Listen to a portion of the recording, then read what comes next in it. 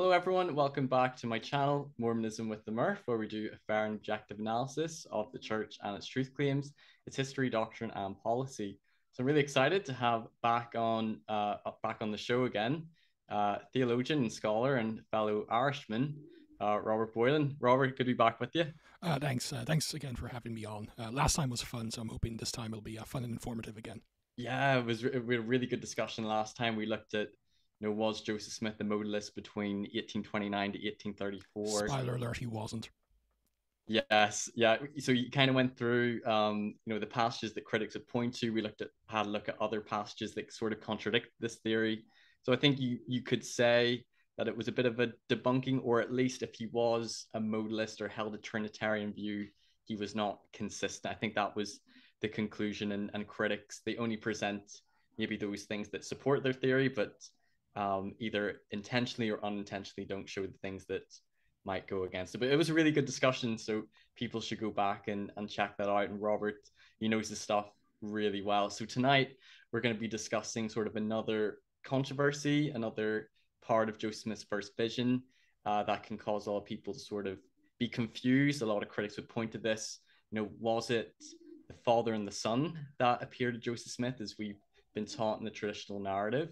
But there's some accounts from, Joseph Smith's family members and even from some early church leaders where they talk about that it was actually the angel Moroni that appeared and, told Joseph Smith, which church to join, and, he was forgiven of his sins.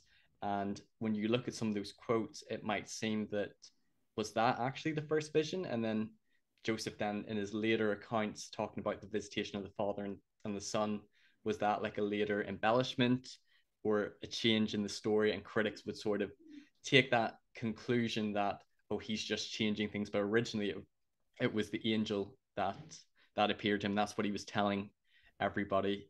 So we're going to be having a discussion about that, and Robert's done a lot of research. So we're going to be going through looking at sort of like the wider context and sort of like addressing a lot of these things. So I think this is going to be a really good discussion. Anything you want to say about Robert before we jump in? No, I think that's a very good general overview. The first thing we'll be discussing, of course, is I'll be making the case that at least implicitly, in a very strong way, there's attestation to the first vision pre 1832. But in the second part, we will be discussing did Brigham actually teach an angel only appeared to Joseph? It was not the Father and Son. Why was there conflation by William and Lucy at times about the first vision of Moroni and the first vision in 1820 and things like that? So Yes. hopefully, even if you're a critic of the church, you will actually come out and at least admit that a better case can be made for the historicity of the first vision than many believe it to be. Okay. Right. Yeah. No. Good points. So I'm excited for us to dive in and to talk about these quotes and to look at the wider context. Sure. I'm just going to share my screen. No problem. So, and I'm just going to close my video. And just make sure you can actually see this. Yes. Yeah. I can see that. Okay, that's perfect. I'm just going to minimize you, and feel free to interject whenever you want to. But this will be like part one of the two-part of the presentation. So, attestation of the first vision in the Book of Mormon and Section 20 of the Doctrine and Covenants. I also have a brief note at the end of JST Psalm 14, which may be of interest. So, in 2 Nephi 27, verses 24 to 26, there's a prophecy of how Christ would actually appear and speak to the then future translator of the text. So even proceeding from, say, a naturalistic or supernaturalistic explanation for the text, we have this following prophecy concerning its translator. And again, it shall come to pass that the Lord shall say unto him, the translator of the text, that shall read the words that shall be delivered him. For as much as this people draw near unto me with their mouth and with their lips do honour me, but have removed their heart far from me, and their fear towards me is taught by the precepts of men, therefore I will proceed to do a marvellous work among this people, yea, a marvellous work and a wonder, for the wisdom of their wise and learned shall perish, and the understanding of the prudent shall be hid. Now, if you're familiar with the different accounts of the first vision, this is actually, in many respects, not just the 1832, but the 1838 account of Jesus' words to Joseph Smith. So in this passage, or this pericope, which is in many respects, it's a prophetic reworking or a midrash of sorts of Isaiah 29, something that's been discussed by a lot of LDS scholars over the years, of the future translator, because in Nephi's prophecy, the simile of a book is actually a real book, and there's a number of other things as well, but the translator of this real book, i.e., the Book of Mormon, will actually receive this vision from the Lord, and in context, this is about Jesus. Now, in terms of, say, the textual tenacity of this passage, this is how it appears in the extant printer's manuscript of the Book of Mormon, page 87, and it's more or less appears as it does in current printings of the text. A few words have been like modernized, like as much and stuff like that, but be it as may, there's no substantial change to the text. It remains with the same meaning. Right. So here in this passage, Nephi, or if you even believe it's just Joseph Smith in a naturalistic explanation, prophesies of how the then future translator of the plates, who would be Joseph Smith, will be told by the Lord himself the words of verse 25. Now this is significant as it records, one, a theophany of the Lord, i.e. Jesus, and theophany is just the technical theological term for an appearance of a deity. It can be God, it can be Jesus. A Christophany, by the way, is the theological term for an appearance of Jesus. So the prophet Joseph, or at least the translator of the marvelous work and wonder. And two, the words of verses 25 to 26 are quotations from, or paraphrases of, Jesus' very own words in both the 1832 and 1838 accounts of the first vision. Now, with respect to the latter, note Joseph Smith History 19 in the Pearl Grey Price, which is perhaps the most well-known account of the first vision we have. I was answered that I must deny none of them, for they were all wrong, and the personage, i.e. Jesus, who addressed me, said that all their creeds were an abomination in his sight, that those professors were all corrupt, that they draw near to me with their lips, but their heart are far from me. They teach for doctrines the commandments of men, having a form of godliness, but they deny the power thereof. So, in Jesus' words, as recorded in the 1832 account, read as follows. And he, Christ, spake unto me, saying, Joseph, my son, thy sins are forgiven thee. Go thy way, walk in my statutes, and keep my commandments. Behold, I am the Lord of glory. I was crucified for the world, that all those who believe on my name may have eternal life. Behold, the word lies in sin at this time, and none do it good, no, not one. They have turned aside from the gospel and keep not my commandments. They draw near to me with their lips, while their hearts are far from me, and mine anger is kindling against the inhabitants of the earth, to visit them according to their ungodliness, and to bring to pass that which had been spoken by the mouth of the prophets and apostles. Behold, and lo, I come quickly as it is written of me in the cloud, clothed in the glory of my Father. So what's the significance of this pericope? And for those who are wondering, a pericope is the term for a self-contained unit of scripture. One, it is the earliest account of the first vision in print. 2 Nephi 27 would have been dictated in 1829, and according to John W. Welsh, it would have been June 20th, 1829. Even if one were to reject the Book of Mormon's authenticity, this has Joseph Smith, or at least the future translator of the plates, himself telling the reader about a Christophany, i.e. appearance of Jesus, in 1829. Two, the focus of the vision is the bringing about a marvelous work, i.e. the Book of Mormon, and the establishment of the church and the spread of the gospel.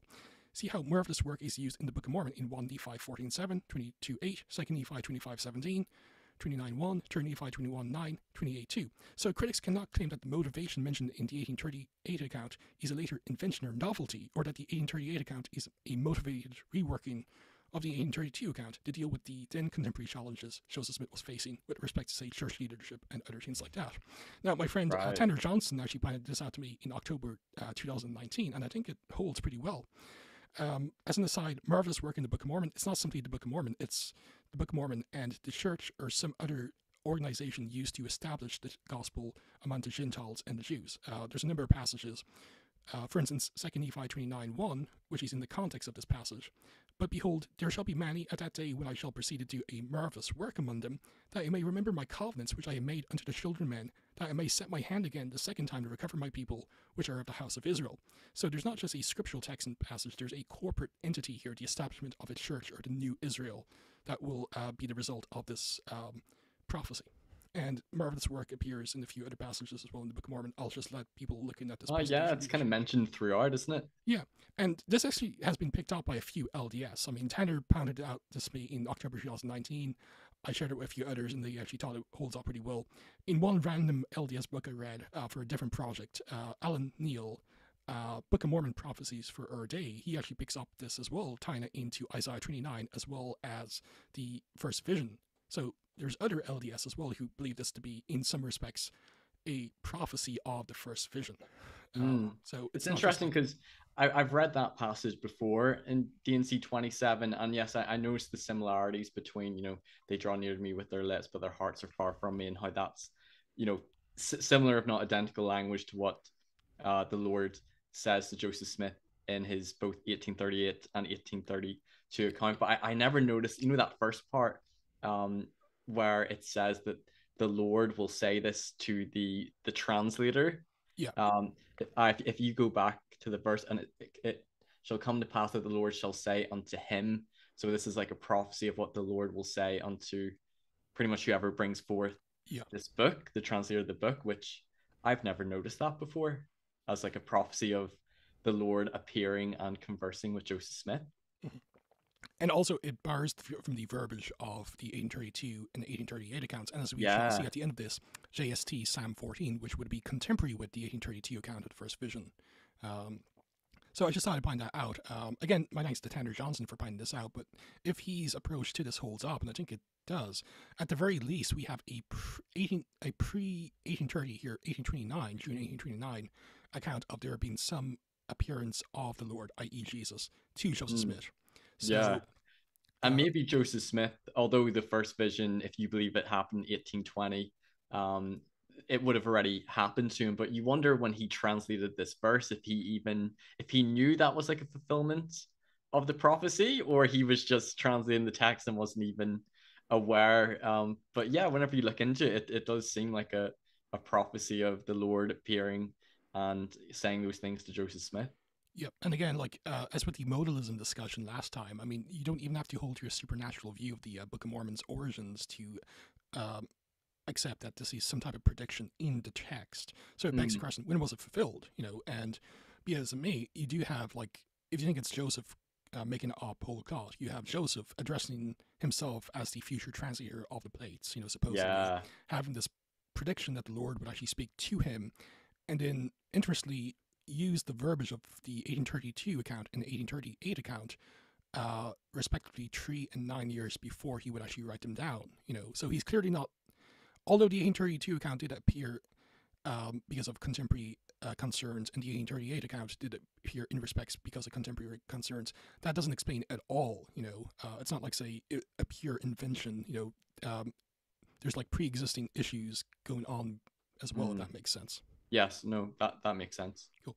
Any questions about that, or do you want me to address this passage? No, I think I think what you said as well. Like, even if you hold a naturalist view that Joseph Smith wrote the Book of Mormon, if he did, then he wrote in a prophecy of the Lord appearing to him, and telling him they draw near to me with their lips, but their hearts are far from me. So he's referring to his first vision experience, even if he made it all up. He's referring to it in the Book of Mormon, so it wasn't just a later invention when he told his first vision accounts. Yeah, and all the more so when we're told by like Dan Vogel and others that there's quote unquote predictions in the Book of Mormon, like say the 3 and 8 witnesses that Joseph self-fulfilled, if you will. So where's the self-fulfillment of this if there's a purely naturalistic explanation? And it's not simply like a born-again experience. It's actually a vision here. Yes. So I think that's pretty important. Want me to go on to this passage now? Yeah, I think before you read it, this one, I know, well, maybe we can read it first and then I'll say what critics might say about it. I will read it first. Yeah, sure. This is section 20, verses 5 to 6, and the language of manifestation. Evidence of a pre-18 theophany, i.e. appearance of God, in section 20 of the Doctrine and Covenants, which was written April of 1830. So, again, pre-1832. Yes. Now, in section 20, verses 5 to 6, we read, after it was truly manifested unto this first elder, that is Joseph Smith, that he had received a remission of his sins, he was entangled again in the vanities of the world, but after repenting and humbling himself sincerely through faith, God ministered unto him by an holy angel, whose countenance was as lightning and whose garment were pure and white above all other whiteness. Now, many Latter-day Saints have argued that in this text we have an early allusion to the first vision. There's been a lot written about this, but I wish to focus on verse 5's use of manifested. Now, what is important about this is that this is the language of theophany, i.e. an appearance of God, whether of Jesus and or the Father. Now, we see this in both the King James New Testament, which clearly did influence the theological language and worldview of Joseph Smith, and the Book of Mormon, showing that this concept was part and parcel of Joseph Smith's theological vocabulary prior to 1830, adding further plausibility that this to this being an allusion to a theophany, i.e. the first vision. So, right. No, I know. So I'm going to put on my critical hat here. I know a critic would maybe interpret that. And we know critics like maybe Dan Vogel and others might believe that this verse, it was manifest unto him that he received a remission of his sins. Like a born again experience, but something more nebulous. Years earlier, a born again experience, and maybe he felt, a spiritual manifestation that his sins were forgiven, but that it doesn't mean that it was God and Jesus that appeared to him, and that it was the Lord that forgave him of his sins. Basically, the TLDR version of that would be, this is recording some prior to the appearance of the angel, i.e. pre-September of 1823, but it's a much more nebulous event, like a born-again experience. It's not like, say, a heavenly manifestation that, like, Latter-day Saints like myself believe happened. But it definitely refers to that he received remission of his sins before the angel visited himself, because after repenting, humbling himself sincerely, then God ministered to him by an angel. So there was some sort of a remission of sins experience. And some critics would say, oh, it was a born again experience, whereas we believe, oh no, that was when the Lord appeared to him and forgave him of his sins, as he talks about in the 1832 account. Well, the critics are half right.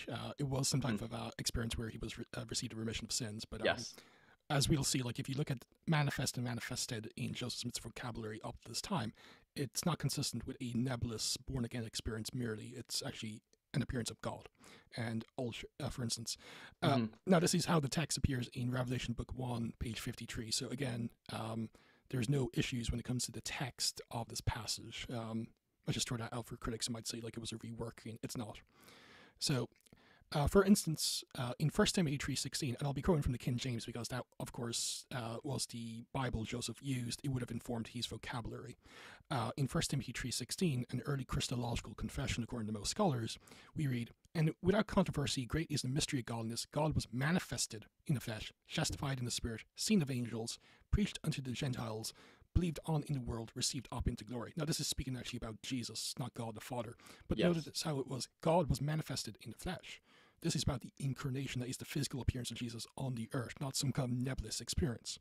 And that's from the King James. I do note, if you're reading like a modern translation, it's going to read a bit differently.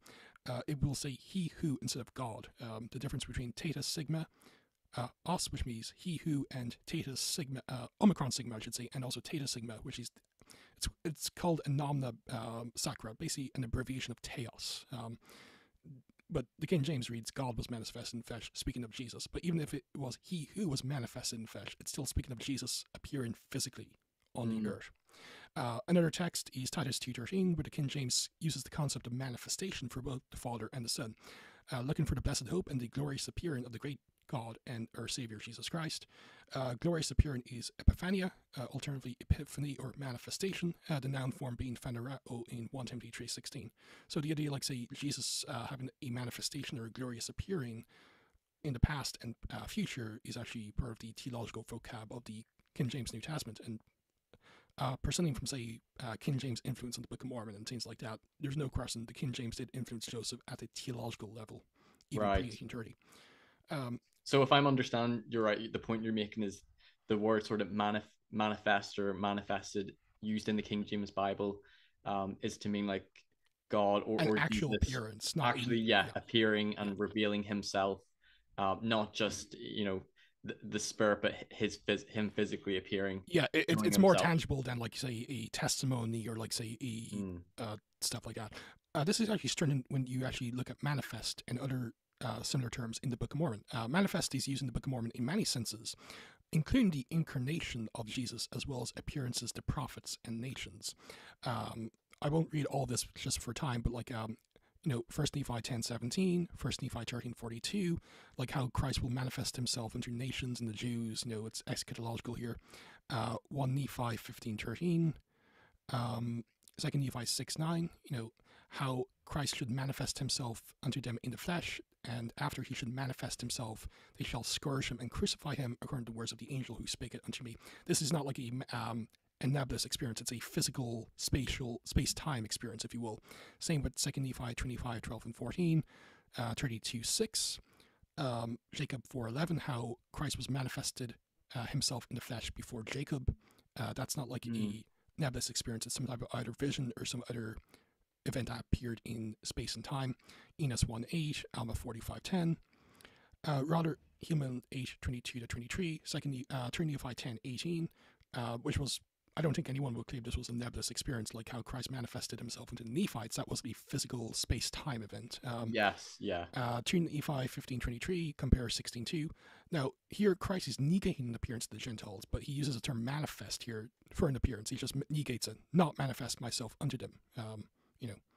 So Eater 4:4, behold, I have written upon these plates the very things which the brother Jared saw, and there never were greater things made manifest than those which were made manifest unto the brother Jared. And of course, we know Jared actually, the brother Jared had a vision of the pre-mortal Jesus, even seen him bodily. Eater 12:30-31 reads, for the brother Jared said unto the mountain Zion, remove, and it was removed, and if he had not had faith, it would not have moved. Wherefore thou workest after men, have faith, for thus did thou manifest thyself unto thy disciples. Again, manifest in the context of brother Jared is a theophany or a Christophany here. So as I note here, in the King James New Testament, which clearly has a strong influence on Joseph's theological vocab, as well as the Book of Mormon, very explicitly, I would argue, to manifest would often have the sense of an appearance of deity, predominantly that of Jesus, and sometimes, as with Titus 2:13 in the King James, both the Father and the Son. Adding further strength to the claim that in section 20 we have an early, April 1830, allusion to a theophany, i.e. the first vision. Right. I did not realize how much the word manifest is actually in the Book of Mormon and the King James Bible. But that's really interesting that you've shown that the word manifest is Jesus, mostly Jesus. You said the scripture in Titus is both the Father and the Son. In the King James, yes. Some translate the Greek construction as the glorious, as a reference to only Jesus, like he's God and Savior in that passage. They argue based on Greek grammar, but the King James, which influenced Joseph, has the Father and Son, basically. Yeah, but it's interesting that it uses the word manifest, but in a very physical, literal appearance to the people, to the Nephites, and then to Joseph Smith in Doctrine and Covenants 20. No, that's interesting. That's a really good point. And also, before I end this particular section, this is not something that's only been noted by Latter-day Saints. There was a PhD dissertation in German that was translated and published by Common Consent Press. So maybe you're familiar with the blog by Common Consent. It was by Frederick S. Kleiner, who's not LDS. And he commented near the end of his book on the language manifest in the Book of Mormon. He noted on page 417, the word manifest occurs 51 times, and there are 5 instances of the noun manifestation. Each of these instances involve the power of the divine and either access to it or its effect upon the world. Now, it's true that it is used in an ethical sense, like a sinner manifesting to others he has been redeemed. Such cases of manifest being used in this sense is that of mortals showing other mortals of their redeemed state and change of heart and mind, as noted on pages 417 to 18 of this book. However, when a heavenly being, whether God, Jesus, angels, manifests something to a prophet, it is not in some nebulous sense. Instead, it is of a divine appearance or some other revelatory event. I'm not going to read all of it, but he actually has a very good section. For instance, revelation to a prophet. Prophets receive revelation by having things made manifest through the Spirit of God. Nephi, the first Nephite, lays out this principle to his family in 1 Nephi 22, verse 2. A revelation to a prophet is defined by its contact with the transcendent and divine. The duty of a prophet is often to know the future and to warn the people of the consequences should they not repent. This foreknowledge also involves teachings of things before they occur, such as the coming of Christ. But commenting on Jacob 7:2 in the second paragraph, Jacob says, knowledge of the coming of Christ and his salvation truly had been made manifest unto us concerning our people, what things should happen unto them. And we also had many revelations and the spirit of much prophecy, wherefore we know of Christ and his kingdom, which should come. These revelatory foreknowledge is repeated by Jacob in these discussions with Sherm, who denies that prophets can know of the coming of Christ. Jacob counters this accusation by saying that the coming of Christ hath been made manifest unto me, for I have heard and seen, and it also had made manifest unto me by the power of the Holy Ghost. Here, seeing and hearing a vision are also equated with manifestation. So Jacob actually had a vision of the then future Messiah, and he uses a language of manifestation.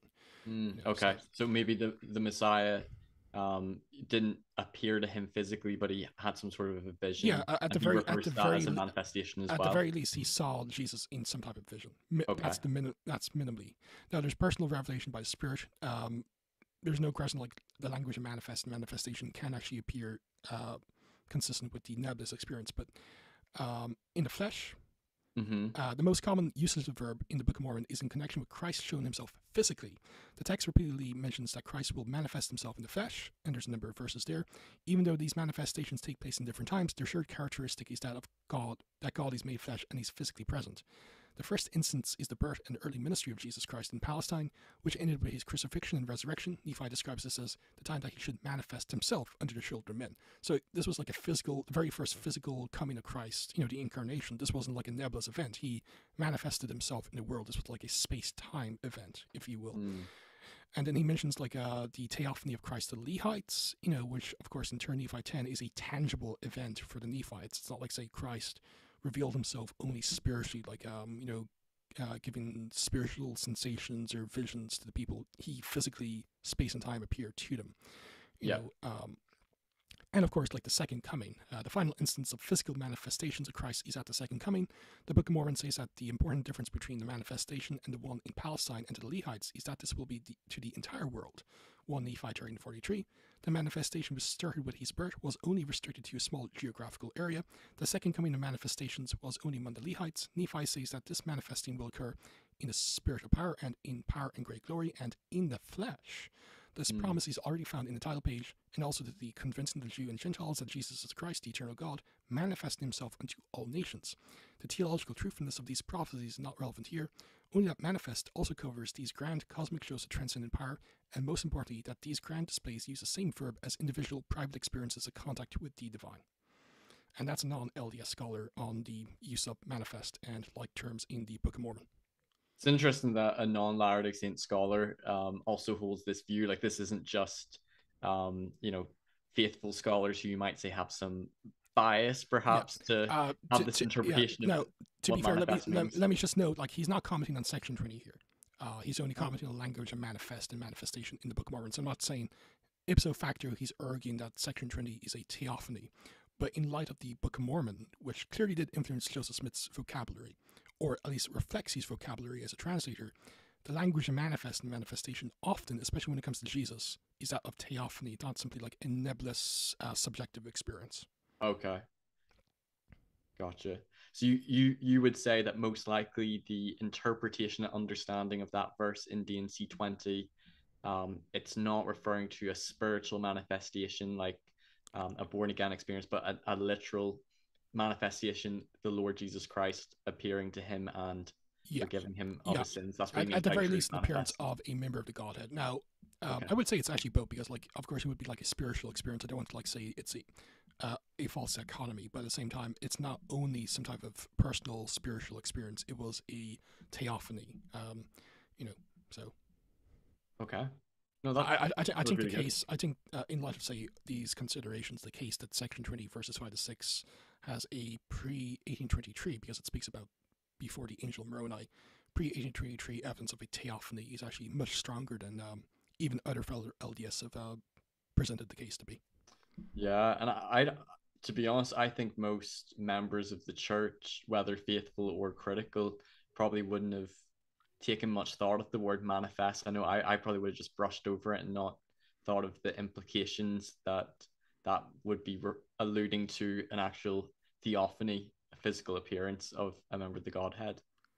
To be fair, this came about. My study of, like, the language of manifestation came about with interacting with informed Unitarians who don't believe Jesus pre-existed. 1 Timothy 3:16 is a very good text for the personal pre-existence of Jesus, and that led to my studying this for the language of manifestation elsewhere in the Book of Mormon. So I may have overlooked it if it wasn't for some Christadelphians and others. You got them to thank. Yeah, thank you. Okay. I have two quick slides on JST Psalm 14. So, do you have any other comments on Section 20 before we go on to that? No. Okay, well, let me make a statement. I can't go into too much detail, but Walker Wright and Don Bradley, I'm sure you've heard of Don Bradley, they have a forthcoming article on Psalm 14 JST in the BYU studies, hopefully in the near future. But basically, JST Psalm 14, it comes from Old Testament Manuscript 2, pages 85 to 86, which is dated between late July 1832 and 2nd July 1833. So it's rather contemporaneous with the writing of the 1832 account of the first vision. Now, what's rather interesting is that JST Psalm 14 contains verbiage attributed to Jesus, similar to, like, say, the prophecy in the Book of Mormon, common to not just the 1832 account, but also the later 1838 first vision account. If you actually, and this is the language of JST Psalm 14, and if you're familiar with both the 1832 but the later 1838 account of the first vision, it actually contains a lot of the verbiage that Christ actually said to Joseph Smith. The fool had said in his heart, there is no man that hath seen God, because he shows himself not unto us, therefore there is no God. Behold, they are corrupt, they have done abominable works, and none of them do it good. For the Lord looked down from heaven upon the children of men, and by his vice said unto his servant, seek ye among the children of men, to see if there are any that do understand God. And he opened his mouth unto the Lord and said, behold, all these who say they are dying. The Lord answered and said, they are all gone aside, they are altogether become filthy. Thou canst behold none of those. These that are doing good, no, not one. All they have for their teachers are workers of iniquity, and there is no knowledge in them. They are they who eat out my people, they eat bread, and call not upon the Lord. They are in great fear, for God dwells in the generation of the righteous. He is the counsels of the poor, because they are ashamed of the wicked, and flee unto the Lord for their refuge. They are ashamed of the counsels of the poor, because the Lord is his refuge. O that Zion were established out of heaven, the salvation of Israel. O Lord, when wilt thou establish Zion? When the Lord brings back the captivity of his people, Jacob shall rejoice, Israel shall be glad. So there's actually some vocabulary and some verbiage, I should say, that is attributed to Jesus, not just in the 1832 account, but the later 1838 account, like all the people doing abominations. What's rather interesting as well is, like, one of the more significant changes to JST Psalm 14 is that the King James says the fool had said in his heart, there's no God. But the fool here says no man hath seen God. So it's kind of a refutation of, like, no man can see God. Maybe that's something we can discuss in the near future as well. Oh, yeah. Okay. Oh, I didn't notice that. Yeah, there is no man that hath seen God. Yeah. Okay. And therefore there is no. Okay. And yeah, you said there's some similar verbiage, like. Yeah, it's similar to, like, what I was saying about 2 Nephi 27, 24 to 26, where, like, some of the verbiage that appears there appears in the 1838 account, not the 1832 account. And some of the verbiage here from the Lord, decrying the people, it does seem to have, like, strong parallels to some of the verbiage in the 1838 account, not merely the contemporary 1832 account of the first vision. Okay. And as I said, like, Walker Wright and Don Bradley have a forthcoming article, which I'm sure will go into more detail than this, but that's to whet everyone's appetite. Okay. And maybe you're going to get to this because you've talked about the parallels between, so this is Psalm 14 in the Joseph Smith translation. So this would have been what, 1831, 1832? Well, that transcription comes from Old Testament manuscript 285 to 86. July 1832 to 2nd July 1833. So we're in contemporary with the 1832 account of the first vision. Okay. And what's sort of like your overall point just with the parallels between this and the 1832 and 1838 account? Just it shows that the language and some of the themes in the 1838 account are not influenced merely by contemporary events. They're in the background already years before these events purportedly influence in toto some of the concepts in the 1838 account of the first vision. Okay, gotcha. No, I think a critic, if I'm trying to think what a critic might say, oh, well, he's thinking about those things, they're going on around in his mind, and then he's putting them in the Joseph Smith translation, and then he's taking those things and then, like, adding them into his first vision accounts as he's retelling it over time. What sort of, would you have a quick response to that if a critic would sort of interpret it that way, perhaps? If one holds, even if one holds a supernaturalist, like, worldview, like, they can still be a naturalist when it comes to Mormonism. That's possible, but it does kind of show, at the very least, some of the themes and the ideas informing the 1838 account that we find in the account are not novelties or simply the result of interacting with then contemporary events. Right. So you're basically saying that this shows that Joseph Smith didn't just, for example, his 1838 account, he didn't just come up with it then because of or he's like, or he's responding, like, say, challenges to his leadership merely and things like that. It's like, no, this would have been part and parcel, if you will, of the written record, whether directly or indirectly, about the first vision before he would put pen to paper for the 1838 account and other things like that. Because, like, some critics, not all, but, like, some would say, well, a lot of the ideas or the purported novelties, if you will, of, say, the different accounts are Joseph responding to then contemporary events. So like Yeah, the I've language of heard that. Jesus is like changed to suit his agenda. It kind of shows, well, this is not necessarily the case. Like there's a lot, it's a bit more nuanced and a bit more complex than this. And the Mm. case for Joseph's truthfulness, if you will, is better than how it's generally presented. Okay, no, that's a good point. Just put myself back on. So, any comments or questions about that, or hopefully that made some sense? No, that actually did. Those were really good insights, Nice. especially what you shared about DNC 20. I thought that was really interesting because that's something I'd never picked up on before, and also with Psalms 14. Never actually, I think, even read that passage in the JST. So that was no really good insights that you're showing there. So, do you want to move on to the next section, like Let's do it. LDS leaders? Yeah, let me just see if I can share my screen. Can you see the PDF? I can, yes. Okay, good. Do you want to like start like maybe what's the TLDR version of this, and maybe we can work through this? So this quote. Oh no, no, this is a preface to my comments for the rest of it, so it's okay. You can ignore this for the moment. Okay. Yeah. Well, so there's quotes from certain leaders of the church that critics would point to. For example, people like Brigham Young, Orson Hyde, I think Heber C. Kimball as well.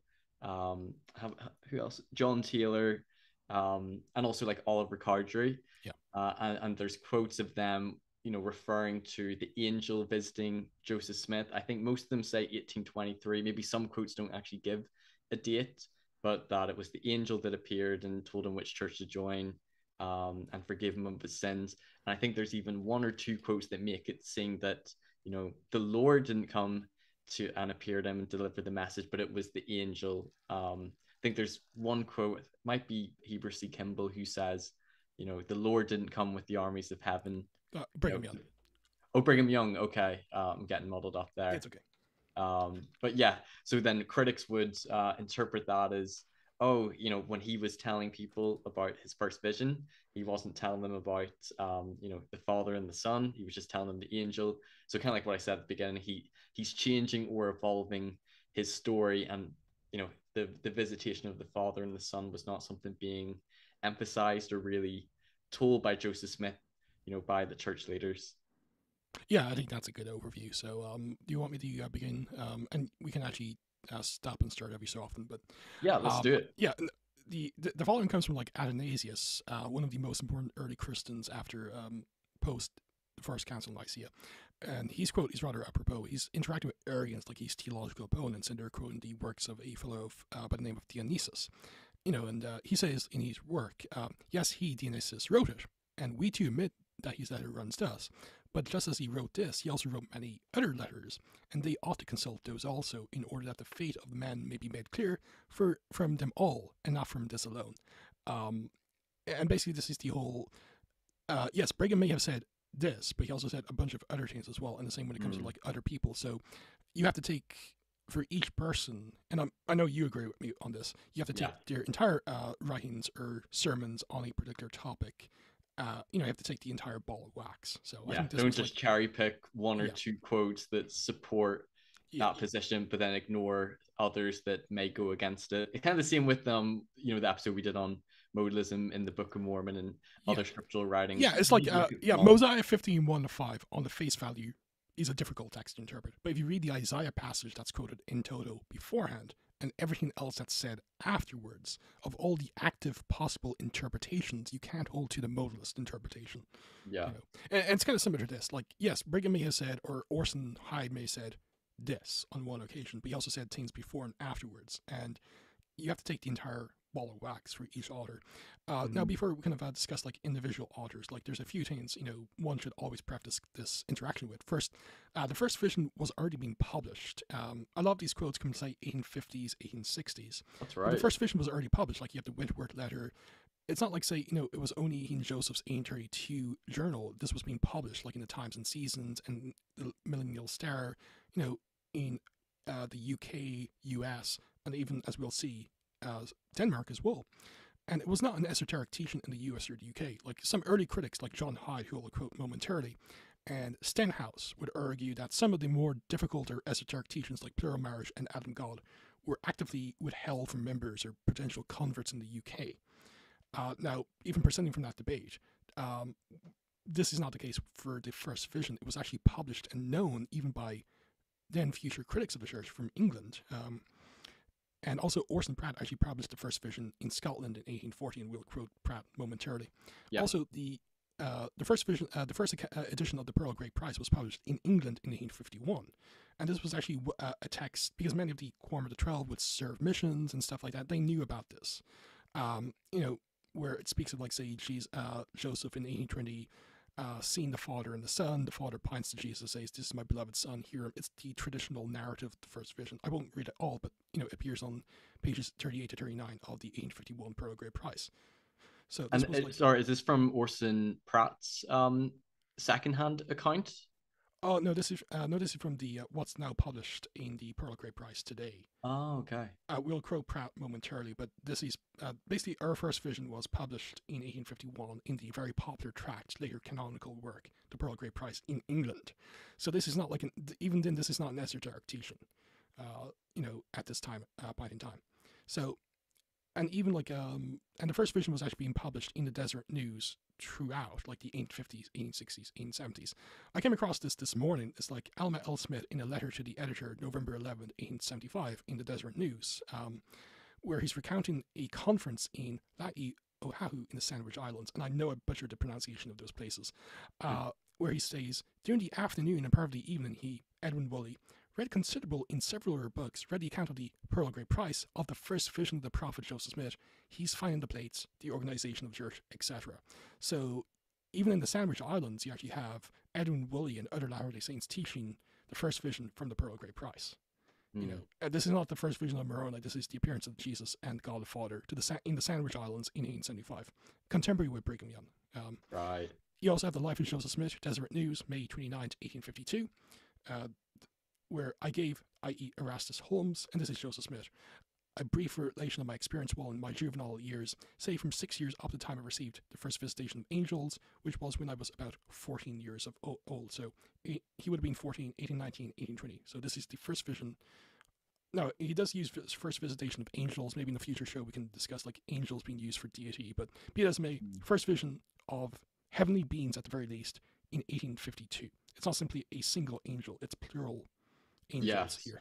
And again, note the year 1852 in the Deseret News. This is not some kind of esoteric publication. This is the main newspaper of the people in the area. And on a side note, doesn't Joseph Smith mention, is it in his 1835 account, that there was also many angels? Yeah, he mentions like two heavenly personages, and then also mentions like, and there were also many angels as well. So.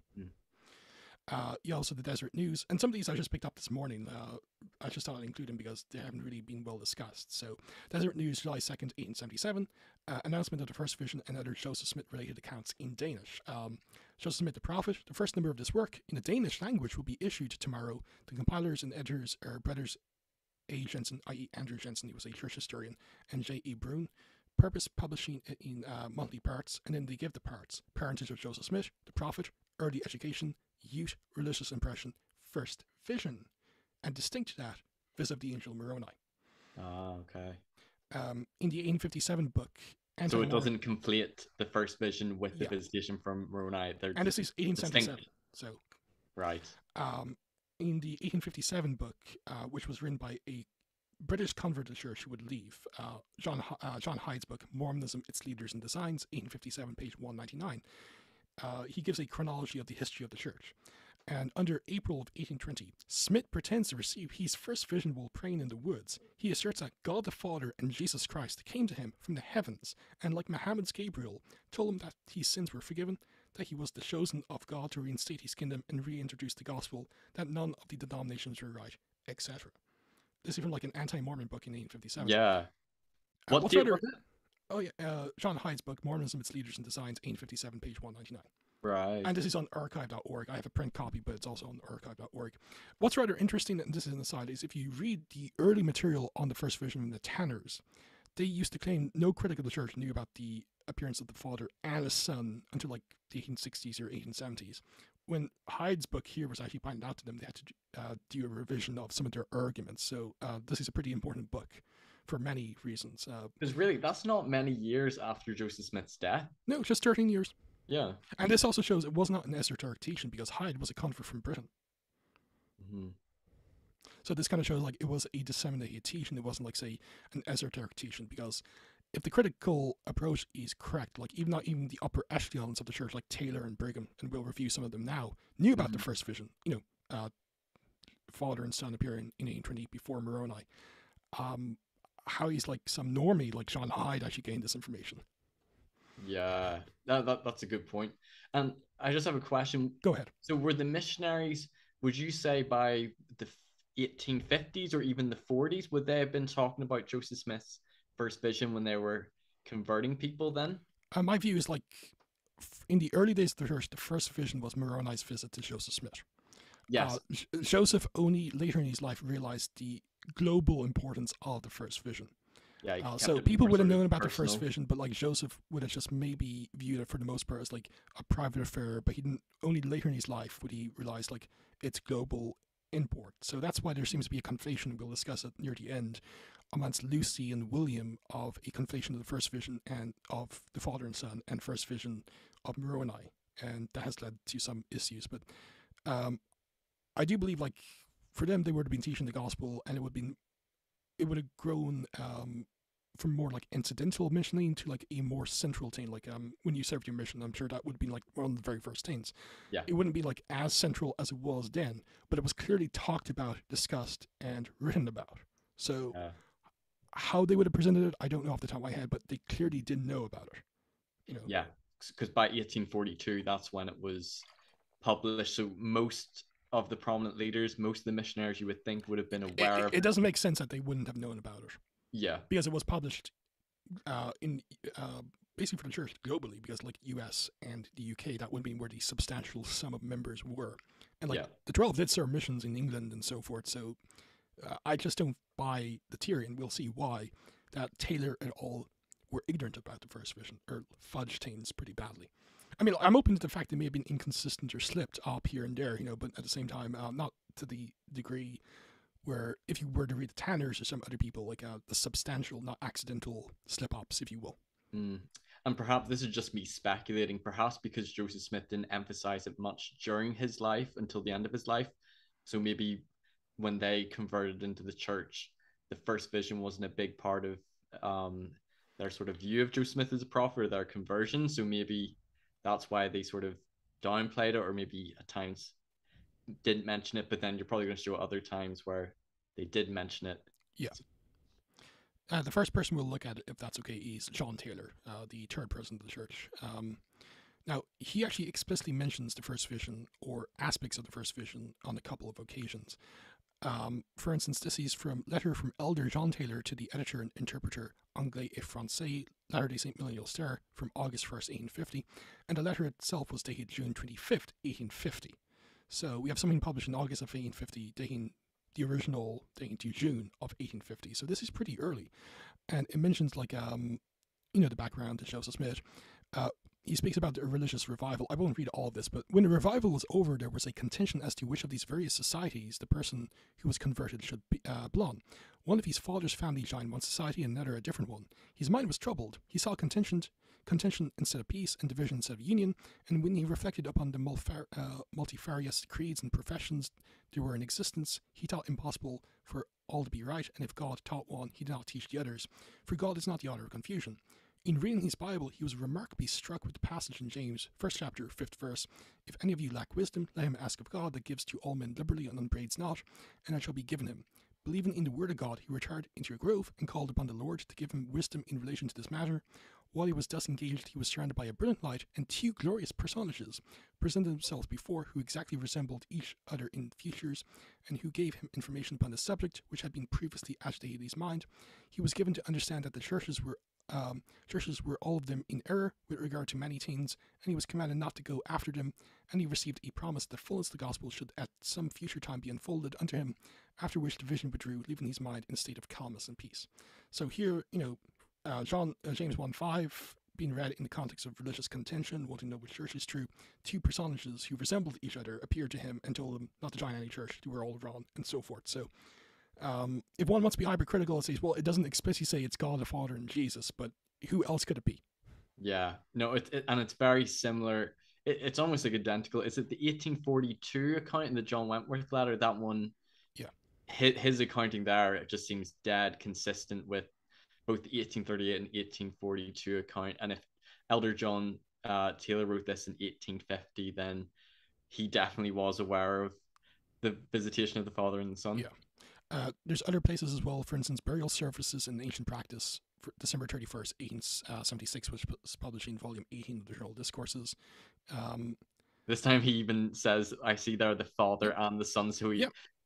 Yeah, I'll just read it for those listening. And again, there are other things associated with these matters, all bearing or more or less upon the same points. When God selected Joseph Smith to open up the last dispensation, which is called the dispensation of the fullness of times, the Father and the Son appear to him, arrayed in glory, and the Father addressing himself to Joseph.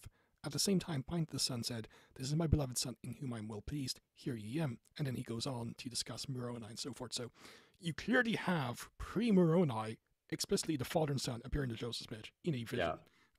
Again, December 31st, 1876, and this was published in 1877 in England, I will note. So you have like the sermon here in the Americas, and then like in the old world in Britain, you actually have it published by the printers. So again, global reach as well. So okay, so I think John Taylor definitely knew about Joseph Smith's first vision, that he was visited by the Father and the Son. And there's one other one that's brief. The interests of humanity should be observed, March 2nd, 1879. When the Father and the Son and Moroni and others came to Joseph Smith, he had a priesthood conferred upon him, which he conferred upon others for the purposes of manifesting the laws of life, the gospel of the Son of God, by direct authority, that light and truth might be spread forth among all nations. So although he does not say like Father and Son appeared in 1820, and then Moroni 3 years later, you actually have the Father and Son appearing to Joseph Smith at some time as well. So clearly he did know that the Father and Son, just even based on this, appeared to Joseph Smith in a vision. And of course, like with the other evidence, he clearly didn't know about the first vision. It was a distinct event from Moroni, which was later, and so on and so forth. So I think he's a very good witness that the traditional narrative of the first vision was known, at least by him and others in his company. Yeah. Want me to go on to Brigham Young? Yeah. Sure. Awesome. Yeah. So Brigham Young, he's the one that had the quote that... Yeah, I'll address that as well. So yeah, the Lord didn't come with the armies of heaven, but he sent his angel to the boy Joseph Smith or whatever. You probably may even have the quote. It's the very first one. Okay. Do you want me to read it? Oh yeah, sure. This is from the Constitution and Government of the United States, Rights and Policies of Latter-day Saints, and this is from February of 1855. So actually 5 years after John Taylor's letter and stuff like that. So and 4 years after the publication of the first edition of the Pearl of Great Price. But yeah, if you want to read the passage. Yeah. Okay, so the Lord did not come with the armies of heaven in power and great glory, nor send his messengers. Is that panoplied with aught? Yeah, panoplied. Yeah, he was pretty wordy when he wanted to be. Yeah. With aught else than the truth of heaven, to communicate to the meek, the lowly, the youth of humble origin, the sincere inquire after the knowledge of God. But he did send his angel to the same obscure person, Joseph Smith Jr., who afterwards became a prophet, seer, and revelator, and informed him that he should not join any of the religious sects of the day, for they were all wrong, that they were following the precepts of men instead of Lord Jesus, that he had a work for him to perform, inasmuch as he should prove faithful before him. Okay, so the critical response from, like, say, the Tanners and others who used this argument is like, Brigham is explicitly saying the father or the Lord at least never appeared to Joseph. He only worked through intermediaries, here an angel. That's how the Tanners in Shadow Reality and other works kind of present the quote as. Yeah, and I think they would also say that, you know, he sent his angel, and the angel informed him that he should not join, you know, any of the, you know, religious sects of the day. So they almost say like he's either conflating, or he's under the impression that it was the angel that delivered the message not to join any of the churches. Yeah. Now this is why I decided to like start with the Athanasius quote. It's like what Athanasius said in the 4th century is true today. You have to take, if you're going to be studying Brigham on any particular topic, you have to take Brigham as a whole. Now, the standard LDS response, and I think there's plausibility to this, and this is from Fair. Don't shoot me for this. Cooper Johnson, D. Charles Pyle, and D. Charles Pyle is like a very smart cookie. Brigham does not say the Lord. Brigham doesn't say that the Lord didn't come ever. He says that he didn't come with the armies of heaven in power and glory. In other words, he didn't come with a bunch of pomp and circumstance. And as a matter of fact, when you look closer at the entire quote, Brigham specifically says that the Lord did come. It was the angel who informed him. It was the Lord who informed him, not the angel. Read the sentence. But he did send his angel, and he, the Lord, informed him, Joseph. So the quote from Brigham takes on a whole new meaning when you look at the whole thing. Now, I think this is plausible, and I think this is the correct interpretation, but it's still ambiguous. Because I was under going to push back and say, like, yeah, it could be. You're right, because it says, and he informed him. Yeah, so and that's the thing. Like, it could Lord refer to the Lord, but it could also refer to the angel. I mean, yeah. Unfortunately, Brigham not say like, and he, by the way, I mean the Lord. So, you naysayers. The problem though is like Brigham did explicitly teach the first vision elsewhere. Yeah, and I think that's important because that's probably what gives that interpretation maybe some plausibility. For instance, this is from Establishment of the Kingdom of God, Gathering of the Poor, etc., March 3rd, 1861. So 6 years after this, but it's still like even before and after the initial quote, like people are still talking about the first vision. We saw it from John Taylor. So the Lord chose Joseph Smith, called upon him at 14 years of age, gave him visions, and led him along, guided and directed him in his obscurity until he brought forth the plates and translated them, and Marion Harris was prevailed upon to sustain the printing of the Book of Mormon. All this was done in the depths of poverty, obscurity, and weakness. So the Lord chose Joseph, called him at 14 years of age, and gave him visions.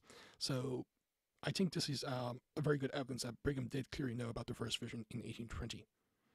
And so did these contemporaries, like John Taylor, who was his successor. He, as we see in here, clearly didn't know about the first vision. And as we see here, even his theological sparring partner, if you will, Orson Pratt, later on, didn't explicitly teach about the first vision.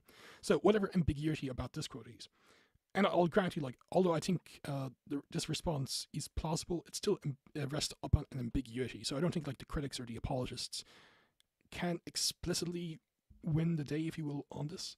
I think, like, in light of this quote and others of contemporaries and other publications, Brigham did clearly know about the first vision in 1820, and the Lord was more direct, if you will, than this. No, I think a critic may even that last quote, they could possibly say, oh, it's maybe a little bit vague or slightly ambiguous. It says that the Lord called upon him, when he was 14, gave him visions, but doesn't clearly say that it was the Lord that visited him, but it's kind of implied, but they might say it's... Yeah, and they would also have to explain, like, why whenever Brigham went against the mainstream, and he did that a lot, people called him up on it, and he debated people about it, like Adam God. That's a pretty obvious example. But here, like, you have to explain, like, why there's no furore about this. Brigham is not contradicting people, as he would often publicly contradict people. Again, Orson Pratt, Adam God comes to mind. And also, how do you explain the contemporary evidence from people he knew who were teaching a personal appearance of the Father and the Son in 1820, not like through an intermediary, i.e. an angel? And some of these would have been like public, talks they were given. So like at conferences. At conferences he would have been hearing this as well. So it's not like he's not referring to the Father and the Son, or he is, but he's just being a bit ambiguous with it. But there's no way he. And also, you have to keep in mind, like if you're addressing fellow Latter-day Saints, there can be a lot of insider baseball. I mean, like if you're giving a talk in the first vision, for instance, to a fellow LDS congregation, you're not going to go like into painful deal because you're going to assume they already notice.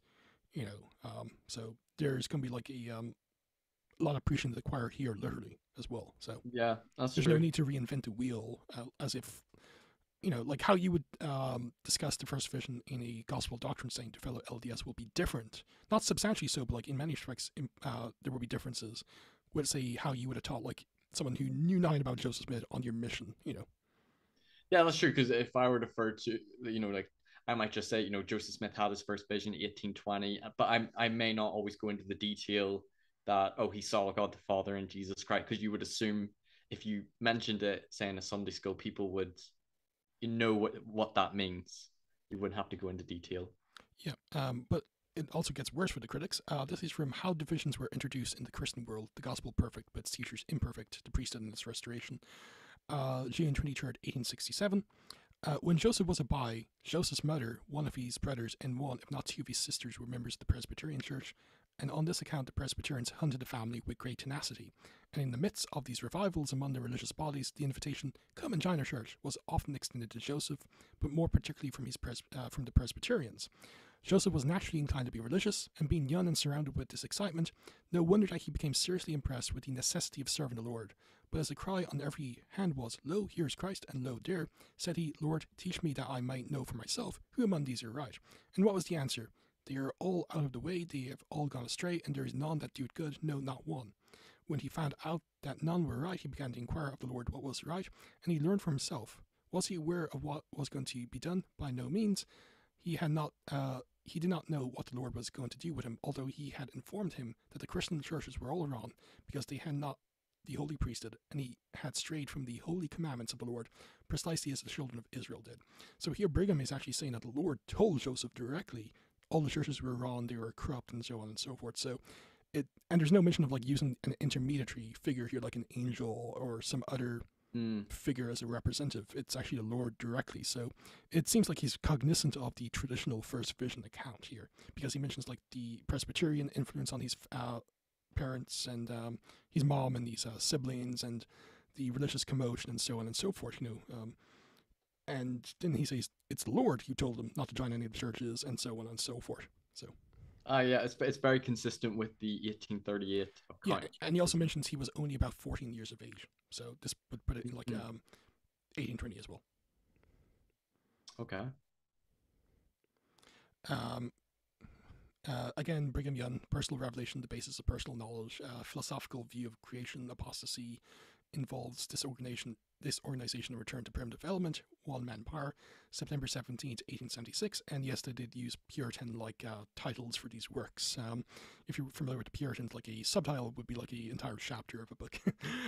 Brother Cannon speaks of Christians. "We are Christians professedly, according to your religion. People have gathered to themselves certain ideas and laid them down as systems, calling them religion, all professing to believe and obey the scriptures. Their religions are peculiar to themselves. Our religion is peculiar to God, to angels, and to the righteous of time and eternity. Why are we persecuted because of our religion? Why was Joseph Smith persecuted?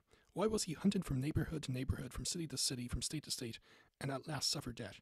Because that should be he. He received revelations from the Father, from the Son, and was ministered to by holy angels, and published to the world the direct will of the Lord concerning his children on the earth." So here, Brigham actually says one of the reasons why Joseph was persecuted is he received revelations from the Father, from the Son, and it was ministered to by angels. So again, it's not like explicitly saying the Father and Son appeared to him in 1820, but at the same time, he received direct revelations from the Father and his Son. Yeah, sort of implies. Yeah. Again, this is the type of insider baseball speak you would say to other Latter-day Saints without saying reinventing the theological wheel or the doctrinal wheel, if you will. Again, this is all consistent with being cognizant of the first vision accounts. Yeah. So Brigham Young, in these statements, it seems like he is implicitly, sort of like referring to it, to the visitation of the Father and the Son. And even if you could argue that it's a bit ambiguous, certainly he was aware. You couldn't really argue he wasn't aware of it. So this kind of goes back to like why I wrote Athanasius at the start. Yeah, you have that kind of one kind of maybe ambiguous statement in one of his sermons, but then you have all the other sermons you have to deal with, and I just think it's intellectually more fair to argue Brigham may have been a bit ambiguous in one place, but he was rather explicit elsewhere. So, the weight of the evidence would show the purportedly ambiguous one. The he probably refers to God, not the angel, as some other LDS have, and that's like some kind of post hoc rationalization. It's like if you take someone by the whole ball of wax, it's only intellectually fair to conclude Brigham didn't know about the first vision. Yeah, no, you should be intellectually fair and look at all the quotes and not just cherry pick the ones that support your position. I don't know if I'd read those quotes before, the ones you just showed me. I don't know, because I've been on Fair Latter-day Saints, but I don't think they even have those quotes up unless I haven't found them. No, Mormonor, aka the B.H. Roberts Foundation, is the best place on the internet. Yes, I've been recommended to go there. I'm gonna have to search through that site. Looks really but some of these are actually on the Mormonor website. Okay. But it's okay. Okay, so Orson Pratt. Orson was a very interesting fellow. I'm not going to read all of this, but this comes from an interesting account of several remarkable visions and of the late discovery of ancient American records, which was published in Edinburgh, Scotland in 1840, the account I mentioned at the earlier. Is this considered a second-hand account of the first vision, this one? It would be second-hand because it comes from Orson, but he would have got it from Joseph Smith. So yes, okay. And this is 1840. So at first, Joseph, was severely tempted by the powers of darkness which endeavored to overcome him. But he continued to seek for deliverance until darkness gave way from his mind, and he was enabled to pray in fervency of the Spirit and in faith. And while thus pouring out his soul, anxiously desiring an answer from God, he at length saw a very bright and glorious light in the heavens above, which at first seemed to be at a considerable distance. He continued praying, while the light appeared to be gradually descending towards him, and as it drew nearer, it increased in brightness and magnitude, so that by the time that it reached the tops of the trees, the whole wilderness for some distance around was illuminated in a most glorious and brilliant manner.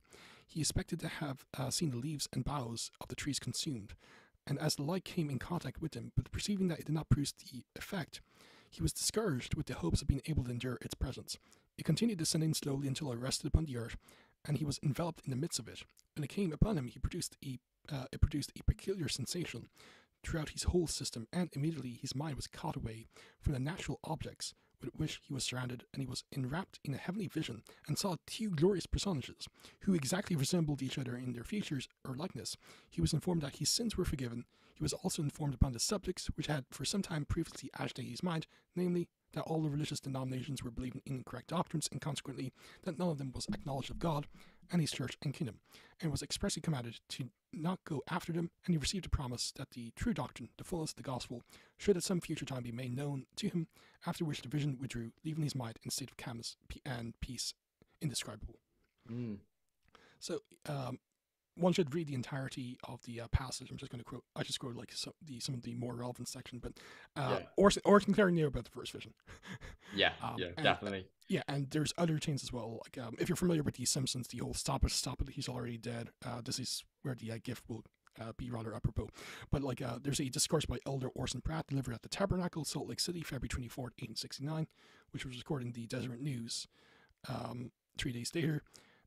When did the Lord manifest himself to this man, Joseph Smith? Read our history if you wish to understand all the particulars. On this occasion, I shall barely refer you to the early history of the church imprint. The Lord revealed himself to that person, not in his manhood, but in his youth. We have heard much said by those who know nothing of this matter about old Joseph Smith. How old was Joseph when the Lord manifested himself to him? He was about 14 years and 4 months old. So this would put it around like April of 1820. Rather interestingly, the same month and year John Hyde, a critic, actually put it. Was that a very Asian man? Look around here in this assembly and hunt up children 14 years of age, and you will immediately admit that they do not look very Asian.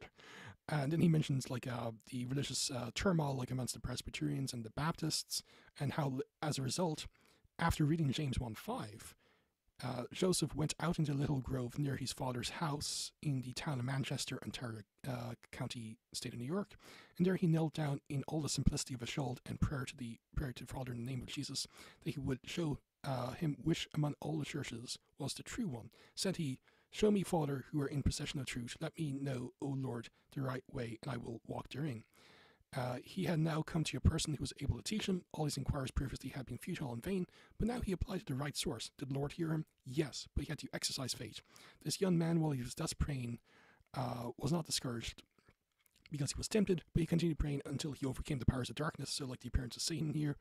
And then it mentions how the heavens, as it were opened up to him, or in other words, a glorious pillar of light, like the brightness of the sun, appeared in the heavens above him, and approached the spot where he was praying, his eyes fixed upon it, and his heart were lifted up before the Most High. And then it speaks of, I just kind of skip some of it. He mentions, like, again, the encircling of the light and how it would be consumed. Yeah. And then two glorious personages whose countenance shone above with an exceeding great luster. One then spoke to him, saying, while pointing to the other, "This is my beloved Son, in whom I am well pleased." Here again, so Father, Jesus, 14 years of age, religious turmoil, James 1:5, all the themes in the traditional first vision narrative.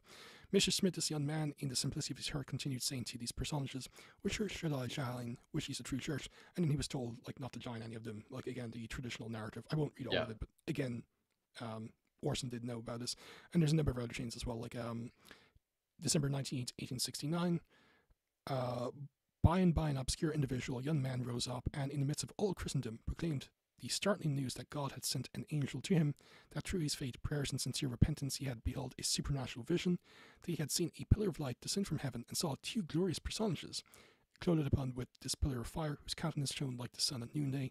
Again, this is my beloved Son, hear ye him. So again, it's clearly the Father and Son, not simply two heavenly beings whose identity is in question here. This is 1869. There's a bunch of others as well. I'm not sure if you want me to read them, but like there's accounts as well in the Desert News, September 28, 1872. Tabernacle Services, which is a summary of a speech Orson delivered September 19th, 1880, where the speaker, Pratt, gave illustrations to prove this and to substantiate his assertion that for centuries the world had been without the light of the gospel, without divine authority, and without Christian church.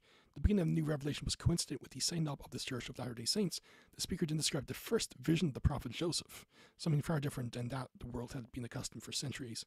And again, you have Orson Pratt, the divine authority of the priesthood. I don't have the year for this, but it was published in 1882, and there was a report of the same in the Desert News of October 11th, 1880. You find a little by Joseph Smith calling upon the name of the Lord in the spring of the year 1820, before he was not yet 15 years of age, and as a result of calling upon the name of the Lord was that pillar of fire appeared in the heavens above him, and it continued to descend and grow brighter and brighter until it reached the top of the trees. And then it mentions, a heavenly vision, two glorious personages, one was the Father, the other was the Son. And how this was understood by the Desert News when they were like given the summary of the conference talk, he, Orson Pratt, then referred to the first vision of Joseph Smith, when but by he saw two personages, the Father and the Son, yet the sight did not consume him, although it was written that without the priesthood no man can see the face of God and live.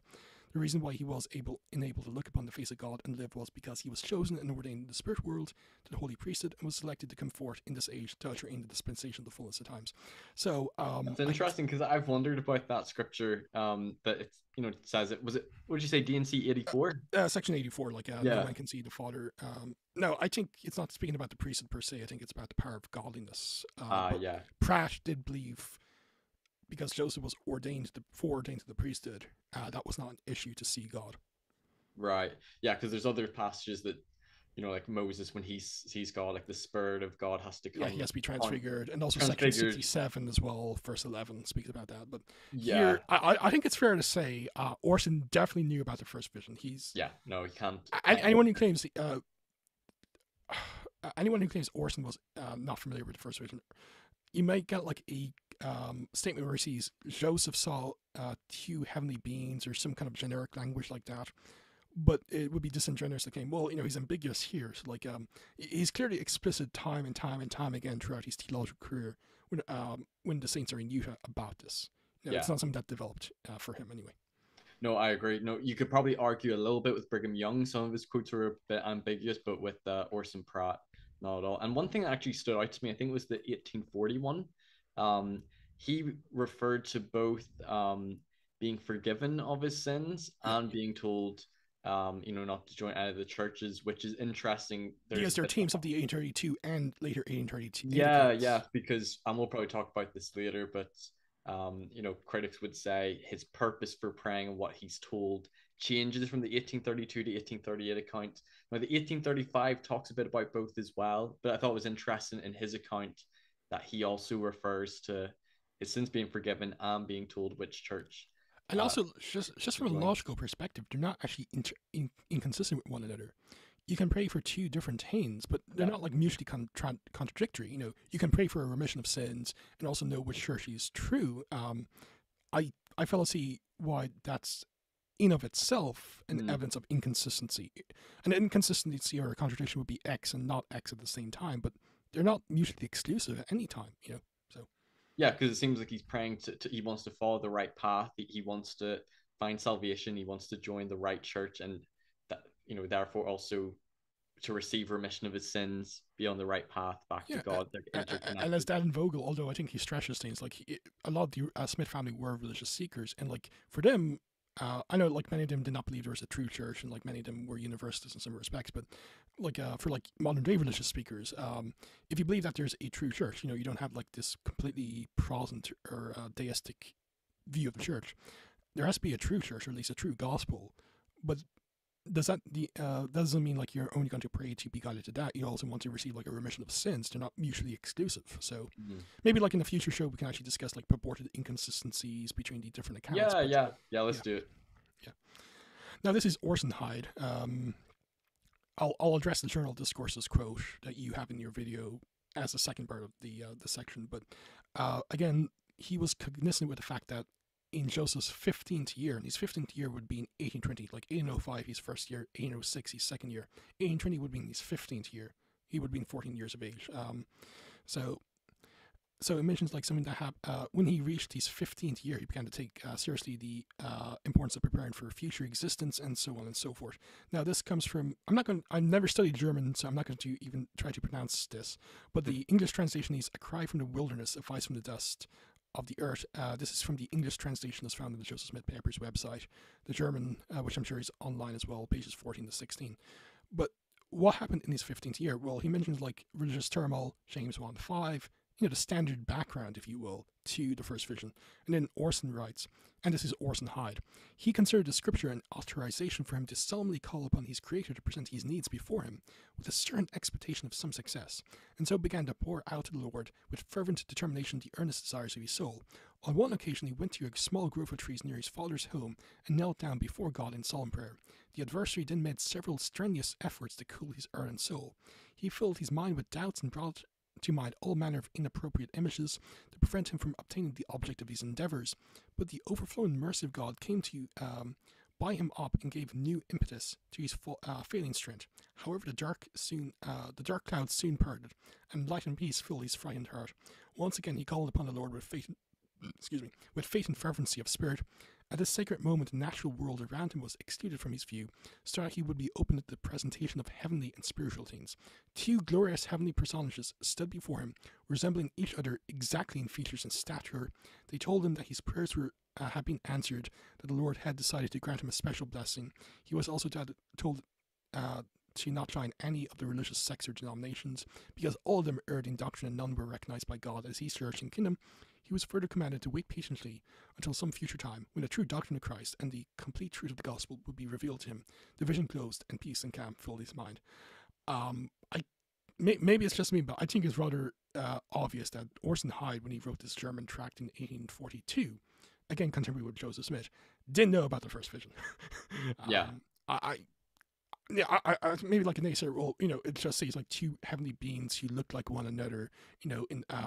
And it doesn't. It's not. It's not the Father and Jesus. It's like no. Well, the context is well about calling upon the Lord. The Lord giving him a blessing, wanting an answer from God. There's no mention that these are angels, or at least could angels have been in the vision? Sure, but like these two personages who interacted with him directly, it's clearly the Father and Son. Yeah, because he's cognizant of the first vision, like James 1:5, religious turmoil, 15th year, not so 1820, not 1823, and also other things is like to claim, well, just because he doesn't mention it's the Father and Son, so we can doubt it. I mean, that's I'll be blunt, that's just stupid apologetic. So yeah, I think it would just be more intellectually for really Orson didn't know about the first vision in 1842 here. Yeah, no, even being objective, even if you're a critic, you can't dispute this passage and say, oh no, he didn't believe it was the Father and Son. It's pretty apparent. So this kind of brings up the because in your video, and you do raise like what he says in Journal Discourses 6335. So what about the following? And then this is like the Brigham Young, like yes, Brigham Young said this, but he said a bunch of other things. So someone may say, if this work of the last days be true, why did not the Savior come himself to communicate this intelligence to the world? Because of the angels who was committed the power of reaping the earth, and it was committed to none else. So like usually I'm not saying you're a critic, but like say when you present the critical perspective on your video, and others have as well, they say, well, it seems like Orson Hyde here, April 6th in 1854, just 12 years after this tract came out in German, by the way, he seems to preclude that Jesus ever directly interacted in this dispensation in a direct revelatory way. Would that be like a fair summary of the yeah no, they would see it as why did not the Savior come to communicate intelligence to the world? So yeah, if just reading this quote at face value, that's probably how your takeaway. Sure, but first of all, it kind of begs the question, like we have this explicit scene in 1842 where I don't care who you are, he clearly is talking about the Father and Son appearing in 1820. So what happened? And I think like could it be like Orson may have slipped off or something like that? It's possible, but I think a better explanation actually comes if one actually reads the context of the Journal Discourses. This comes from Parable of the Sower, etc. And the Parable of the Sower, of course, is in Matthew 13. The 30-fold, 60-fold, 100-fold, and so on and so forth. It's a parable. Even if you're biblically illiterate, you've heard of anyway. So he actually began the sermon by quoting Matthew 13, this parable itself, on page 334, and that above quote just comes from the page previously, 335. There's a time, brethren and sisters, when the harvest of the world must be gathered. For you recollect among the wonderful visions John saw on the Isle of Patmos, and this is important, he's appealing to the book of Revelation. And I looked, and behold, a white cloud, and upon the cloud one sat like a son of man, which is Jesus, Daniel 7, having on his head a golden crown, and in his hand a sharp sickle. And another angel came out of the temple, crying with a loud voice to him that sat on the cloud, Trust in thy sickle, and reap, for the time is come for thee to reap, for the harvest of the earth is ripe. It appears that there is not only to be a gathering of the wheat, but of the tares also, and that they are to be separated. So that just comes from the page previously to the quote. So this is the context of what's happening. It's a exposition of Matthew 13, the parable of the sower, but he also brings up the book of Revelation, the revelation of John on Patmos. So if you read the book of Revelation, God works, when it comes to judgment, like, to use a fancy term, eschatological or end times judgment and diseases and stuff like that, like cursing and stuff like that for the sinners on the world. He doesn't do it directly, he actually does it through the intermediate, through angels. Like he gives them vials, to cast on the earth and stuff like that. If you read the book of Revelation, for instance, Revelation 15, verse 7 to 16:1. And one of the four beasts gave unto the seven angels 7 golden vials, full of the wrath of God, who lives forever and ever, and the temple was filled with smoke from the glory of God and from his power, and no man was able to enter the temple till the 7 plagues of the 7 angels were fulfilled. And I heard a great voice out of the temple saying to the 7 angels, Go your way and pour out the vials of the wrath of God upon the earth. So this is an example of God working through angels, not directly himself, of meting out judgment or harvesting, if you will. So what Orson, especially because he actually does explicitly say he's getting this from the book of Revelation as well as Matthew, it seems to be it's the harvesting that's in view here, not the first vision or establishing this last dispensation. So he also says harvesting is in sort of like bringing souls onto Christ, or like, and of course, like God does that. God can do that directly, but he often works through like missionaries or angels. So it's that context that's in view here, bringing people the gospel, but also judgment and stuff like that as well. And again, Orson does say he's actually borrowing this idea or getting these ideas from the book of Revelation, where you actually have these angel intermediary figures where God is working through them, not directly but indirectly, if you will, to bring about his will. And he also asks, when was the time of sowing? When we take a more extensive view of the subject, we find that the grand harvest is reserved until the last, until the winding up scene, for it is said, quote, The harvest is at the end of the world, and the reapers are the angels, by whose agency this reaping dispensation was committed to the children of men. And that's on pages 334 and 335. 335, of course, being the quote that's used. And that's said immediately prior to quoting Crasson.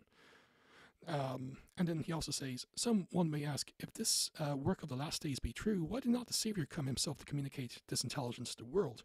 But this intelligence is not about the dispensation or restoration of the gospel, it's about the harvesting. That's the context here. Because the angels was committed to the power of reaping the earth, and was committed to none else. So it's about reaping the earth here. And after the mighty champions that hold the keys of this dispensation came and brought forth the intelligence at the time of the harvest was now, that the time of the end was drawn near. When the proclamation was made and the announcement saluted the ears of the children of men, what was to be done next? Behold, the gathering of the saints begins. That very moment a man or woman embraces the gospel in these latter times, they began to see and understand by the Spirit of truth.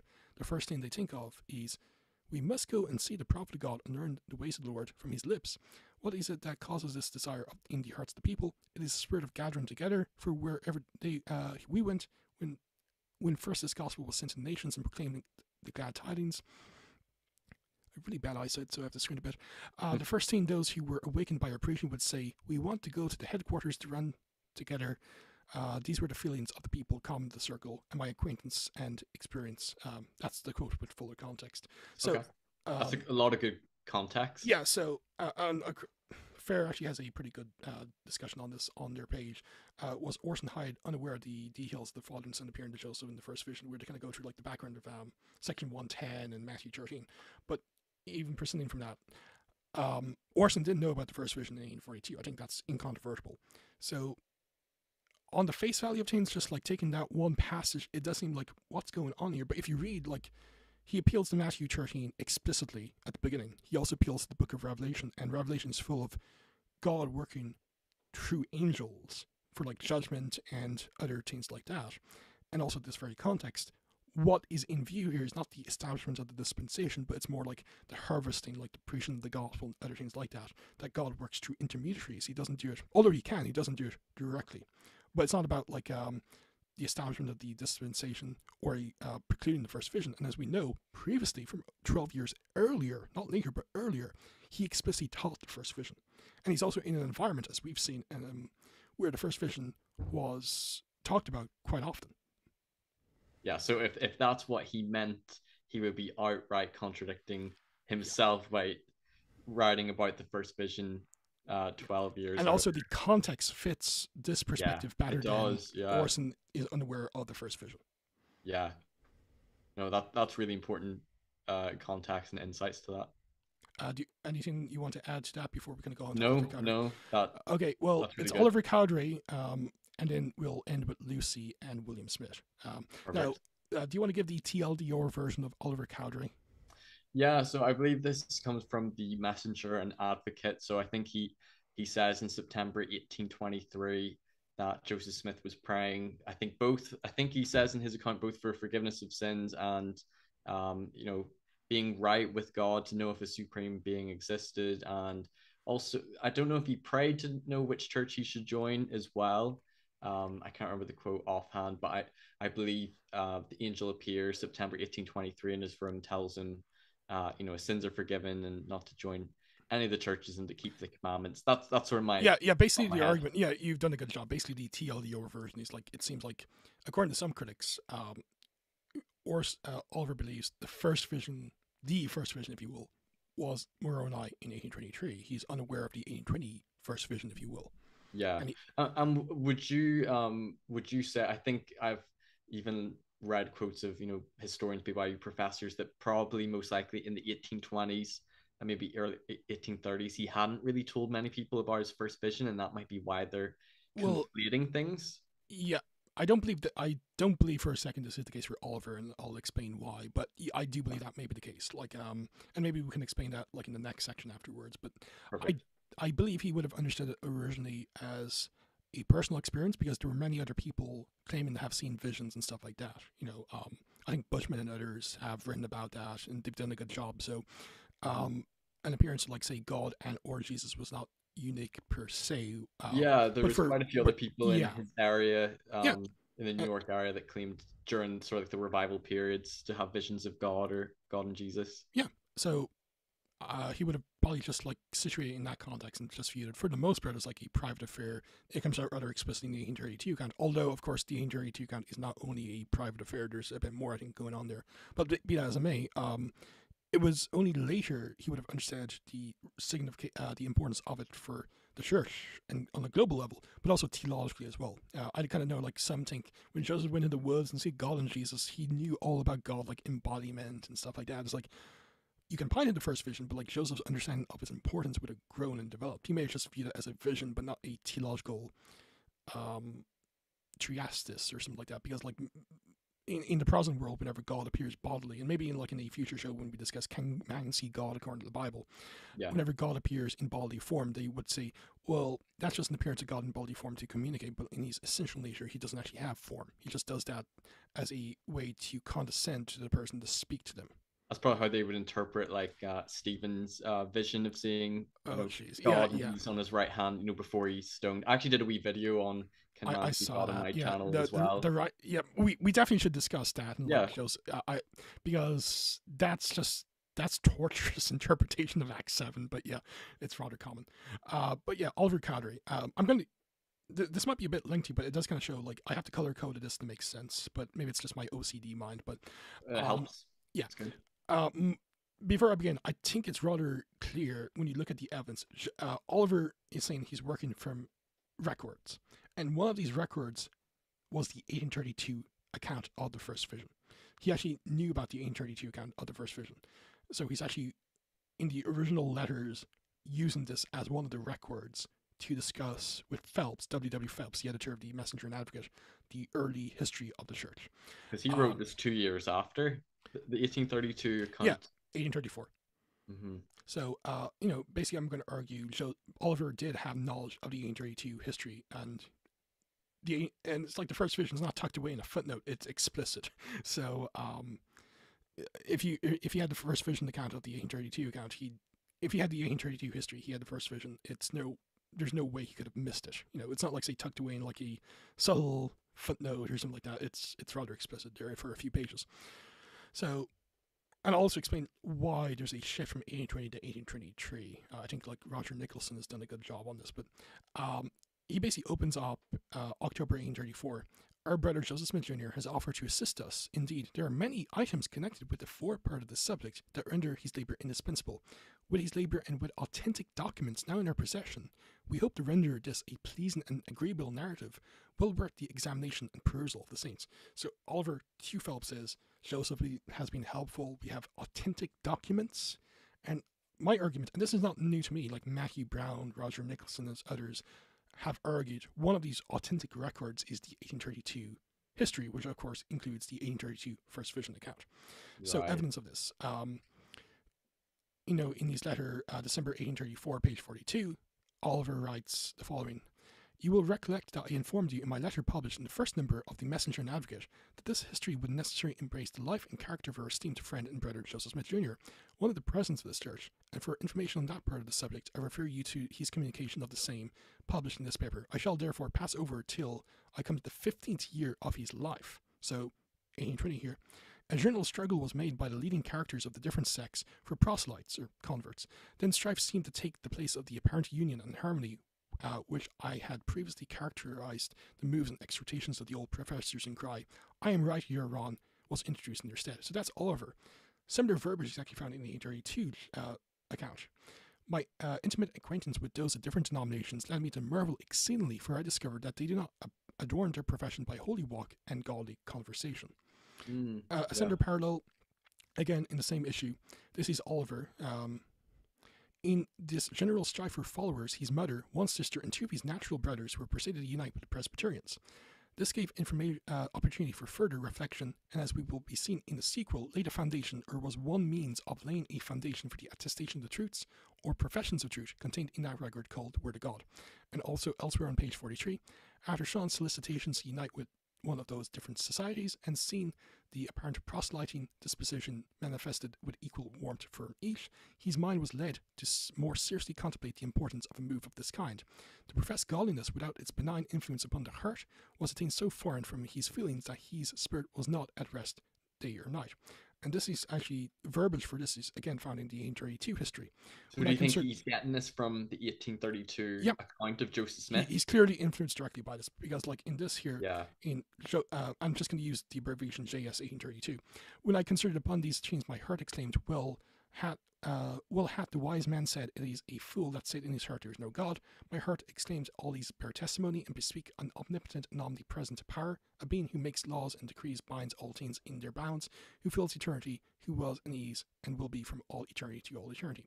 Another, Cowdery, page 43, "To unite with a society professing to be built upon the only sure foundation, and that profession be a vain one, was calculated in its very nature, the more it was contemplated, the more to arouse the mind to the serious consequences of moving hastily in a course fraught with eternal realities." And this is the 1832 Joseph Smith history. "My mind becoming exceedingly distressed, for I became convicted of my sins, and by searching the scriptures I found that mankind did not come unto the Lord, but that they had apostatized from the true living faith. There's no society or denomination that built upon the gospel of Jesus Christ, as recorded in the New Testament, and I felt to mourn for my own sins and for the sins of the world." And in the follow-up letter, Oliver alludes to the first vision, an event that is presented as being prior to Moroni's visitation. This is page 78 of the February 1835 issue. "This most assuredly was correct. It was right. The Lord has said long since, and his word remains steadfast, that for him who knocks it shall be opened, and whosoever will may come and partake of the waters of life freely." Oliver Cowdery's use of with a joy unspeakable was used by Joseph Smith in the 1835 First Vision account. "The Lord never said, come," and this is "Come unto me, all ye that labor are heavy laden, and will give you rest, to turn a deaf ear to those who are weary. When they call upon me," he never said by the mouth of the prophet. Lo, everyone that thirsts, come ye to the waters without passing it as a firm decree, at the same time that he should after come be filled with a joy unspeakable. And compared to the 1835 first vision account, a pillar of fire appeared above my head, it presently rested upon me and filled me with a joy unspeakable. And the 1832 first vision account has joy used only once to describe Joseph's emotions after the first vision.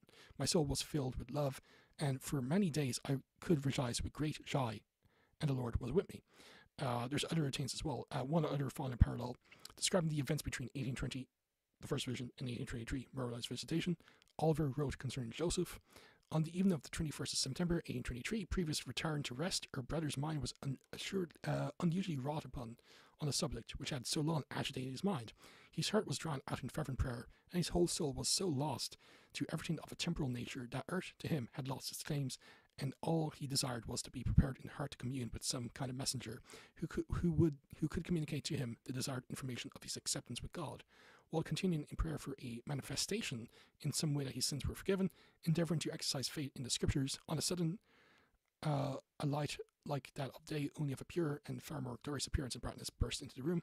And the 1832 first vision account, I fell into transgressions and sinned in many things, which brought a wound upon my soul, and there were many things which transpired that cannot be written, and my father's family have suffered many persecutions and afflictions.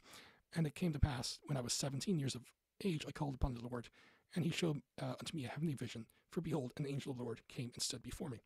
So, in light of all these parallels, and I would say pretty strong evidence that the 1832 first vision account was one of the authentic records from Joseph Oliver was using, it kind of begs the question, why did Oliver not explicitly mention the first vision? Yeah, that's one of the questions I have. Maybe you're going to answer this. I also, this question's in my mind, so I'm going to say it now. Why do you think, if Oliver had access to the 1832 accounts, and so he would have known that if he read the account that the Lord appears to Joseph, you can dispute, was it God and Jesus or just the Lord he's referring to, but either way, because doesn't it say in that quote in the Messenger and Advocate, Joseph was praying to know if a supreme being existed? Yeah. So if he had access to that count and Joseph Smith had already seen the Lord, why do you think Oliver would have inserted that? Well, I'll answer that. I'll answer the last one first, and then I'll answer the first question by reading from Roger Nicholson. But okay. I've often believed that to be a rhetorical flourish, because if Joseph was praying, of course, it really doubt he was an atheist. He probably knew there was a God. So, it was probably a rhetorical flourish. If there's no God, strike me down. I just think, if you take, before and afterwards, it does seem to be a rhetorical flourish. But I'll answer the first question. Maybe we can get back to that. So why did Oliver not mention the first vision? And this comes from Roger Nicholson's essay, The Cowdery Conundrum, Oliver's aborted attempt to describe Joseph Smith's first vision in 1834 and 1835, published by Interpreter. There's a substantial correlation between Oliver's history and Joseph's 1832 history, which we've seen before, indicating that Oliver had in his possession. The 1832 history most definitely describes the first vision. Why did Oliver give such an accurate description leading up to the first vision, and did not mention the vision itself? Because he actually skips ahead to year 17 and apologizes for it in the next issue. It seems, based upon his efforts to provide describing the vision in the second installment, that he understood the importance of the event but was not allowed to describe it specifically. One possibility is that Joseph saw where Oliver was going with the first installment of the story and decided that he was not ready to have Oliver introduce the story of the first vision publicly. At this time, the story of Moroni's visit and the coming forward of the Book of Mormon was already well known among church membership. It would be expected this event be included. There's clearly no reason for him to have skipped such an important foundational event in the prophet's life unless the prophet requested it of him. By 1835, Joseph was clearly relating the story of the first vision to others, but the story of the first vision would not become formally published until several years later, and he concludes with, prior to the discovery of Joseph's 1832 history in 1835 journal entries, Oliver's unusual 1834-1835 account had been used by critics as evidence that Joseph made up the story of the first vision, since when the two installments are considered together, it appears that Oliver is relating the religious excitement to Moroni's visit. It has been claimed that Joseph did not solidify the details of the first vision story until 1838 in order to establish himself more firmly as a prophet during a church leadership crisis in Kirtland. However, a careful look at Oliver's history in conjunction with Joseph's 1832 and 1835 account shows that Oliver was quite consistent with the details. Oliver appears knew more than he was allowed to write at the time. So it seems like Joseph did not want the first vision to be publicly announced without his say-so. So again, if you read the accounts and the stuff mentioned previously, it does seem like the 1832 first vision account was one of the records Oliver was working from. And if that's the case, because he there's knew about the first strong vision. parallels in sort of like the language and the wording that he uses, and he describes some of the similar things during that time period, but then he skips the vision, which I suppose it's speculation, like there's no evidence of it, but then you would think why else would he But there's not actually have mentioned it?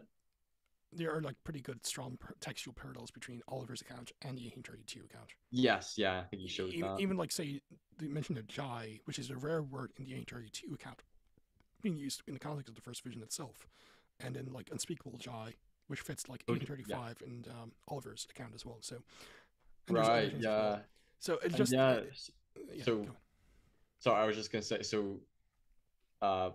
Roger Nicholson says that the only explanation he can think of for why Oliver wouldn't have included Joseph Smith's first vision is that Joseph Smith must have told him to not. Because it's clear, like if you read the earlier, it's like Oliver, starting at 1820 leading up to it, kind of borrows a lot of the stuff from the 1832 account leading up to the first vision.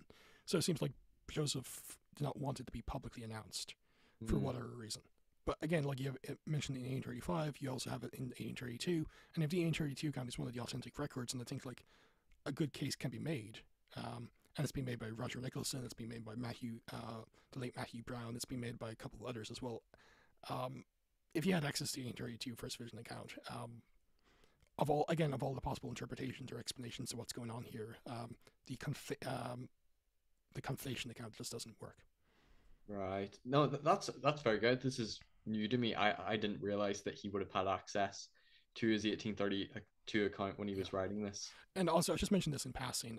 It's not explicit, but like in a letter Phelps, the editor, wrote to his wife Sally, June 2nd, 1835. He mentions like how President Smith, i.e. Joseph, preached last Sabbath and gave him the text, "This is my beloved son, hear ye him." A rather important text for the first vision. He preached one of the greatest sermons I ever heard. It was about 3.5 hours long and unfolded more mysteries than I can write at this time. And Phelps just doesn't elaborate on it. So I'm not saying this is evidence of the first vision or anything like that, but it does seem like rather interesting. Only a few months later, in June 1835, Joseph is given this sermon based on "This is my beloved son, hear ye him." When at a time when he's mentioning the first vision, and Phelps just mentions, it's a great sermon ever, 3.5 hours long.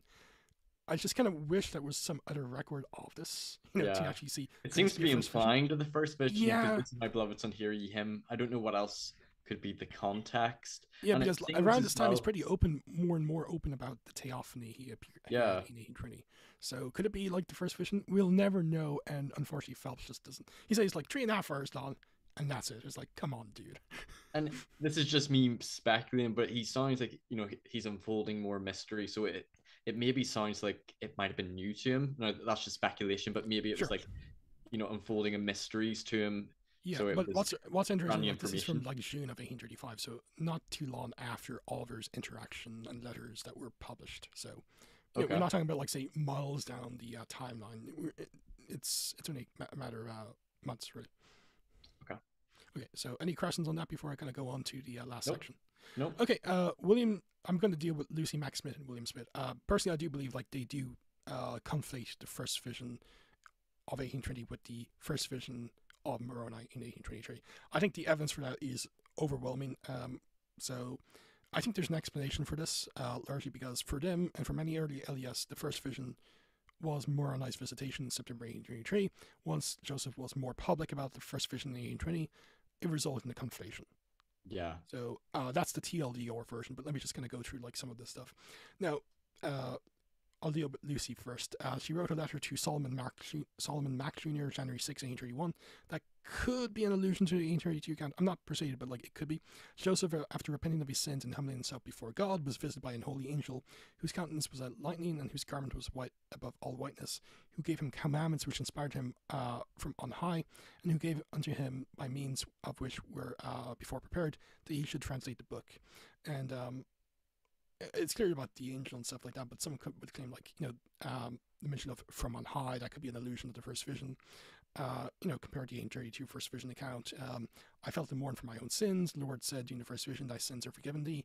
And after many days I fell into transgression and sin in many chains. I called upon the Lord, and he showed unto me a heavenly vision. For behold, an angel of the Lord came and stood before me. The Lord had prepared spectacles for me to read. The book thereof I commenced translating into characters. And section 20, verses 5 to 8. We've read that previously, so I won't. It's very similar to that passage. The first. Yeah. So it seems like she's conflating things. Like it seems like she may have been familiar with like some of the themes of the 1820 First Vision account and some of the themes of the angel, but like maybe it's a conflation, or maybe she only knew in 1821 about the angel and did not really know too much about a theophany and stuff like that. However, like Lucy, like William, as we'll see below, did clearly conflate the first vision, the Father and Son, with Moroni's first visitation. This comes from like page 10, book 3 of her memoirs, which she dictated. After we ceased conversation, he went to bed and was pondering his mind in which of the churches were the true one. But he had not laid there long till he saw a bright light enter the room where he lay. He looked up and saw an angel of the Lord stood or standing by him. The angel spoke. I perceive that you are inquiring in your mind, which is a true church. There is not a true church on earth. No, not one, nor and has there been since Peter took the keys of the Melchizedek priesthood after the order of the Son of God into the kingdom of heaven. The churches that are now upon the earth are all man-made churches. So like there's some themes of the 1820 account, like which church should die and so on and so forth, but there seems to be conflation of the angel as well in 1823. So yeah, because she talks about like laying in his room and the angel appearing in his room, that's what happened in September 1823. You know, she doesn't talk about him going to a grove of trees, but I think William does in one of his accounts. He talks about him going to a grove of trees. Yeah, but he conflates that as well. But again, like Lucy, page 6, book 9. But what was my joy and astonishment to hear my own son, though by 14 years of age, declared that he had been visited by an angel. So 1820, but like angel here, from heaven. Even at the time, as I took a retrospective glance at former years when my mind was rested upon the hours which I had spent in listening to the instructions which Joseph had received, and which he faithfully committed to us, which we received with infinite delight, but none were more engaged than that one whom we were doomed to part with for Alvin. So this is after Alvin died, so after 1823. Was not so happy as when he was contemplating the final success of his brother in obtaining the record. And now I fancied I could hear him with his parting breath, conjuring his brother to continue faithful that he might obtain the prize which the Lord had promised him. So Lucy puts this, she mentions like Joseph is 14 years of age, so late 1819, 1820. But again, Alvin, who died in 1823, and the angel, it seems like she may have been familiar with the first vision, but like at this time, how old would she have been? She would have been like 67, 68, I believe. So there might be like some issues about old age, but she clearly, at the very least, is conflating things here. And interesting because I think in my video, the quote I had of Lucy Smith, she talked about the vision being September 1823, so Joseph would have been 17. But in this quote, I think she does mention elsewhere, like she actually puts it in September 1823 as well. So perhaps she's getting a bit confused over the dates then. Yeah. And Lavina Fielding Anderson, one of the September 6, I will note, in her book, Lucy's Book, a critical edition of Lucy Mack Smith's family memoirs, she has a note on page 141, note 40, where in the minutes of Lucy Smith's October 1845 General Conference address, she gives the date of Joseph's receiving the plates as 22nd of September 1827. It was 18 years ago, last 22nd of September, but continues, it is 18 years since I began to receive the gospel of God tidings to all people. This sequence suggests that she considered the Book of Mormon and not the first vision to mark the beginning of the restoration. So, like, all throughout there's a conflation. So, when it comes to Brigham et al., clearly did know about the first vision. I think it's rather explicit.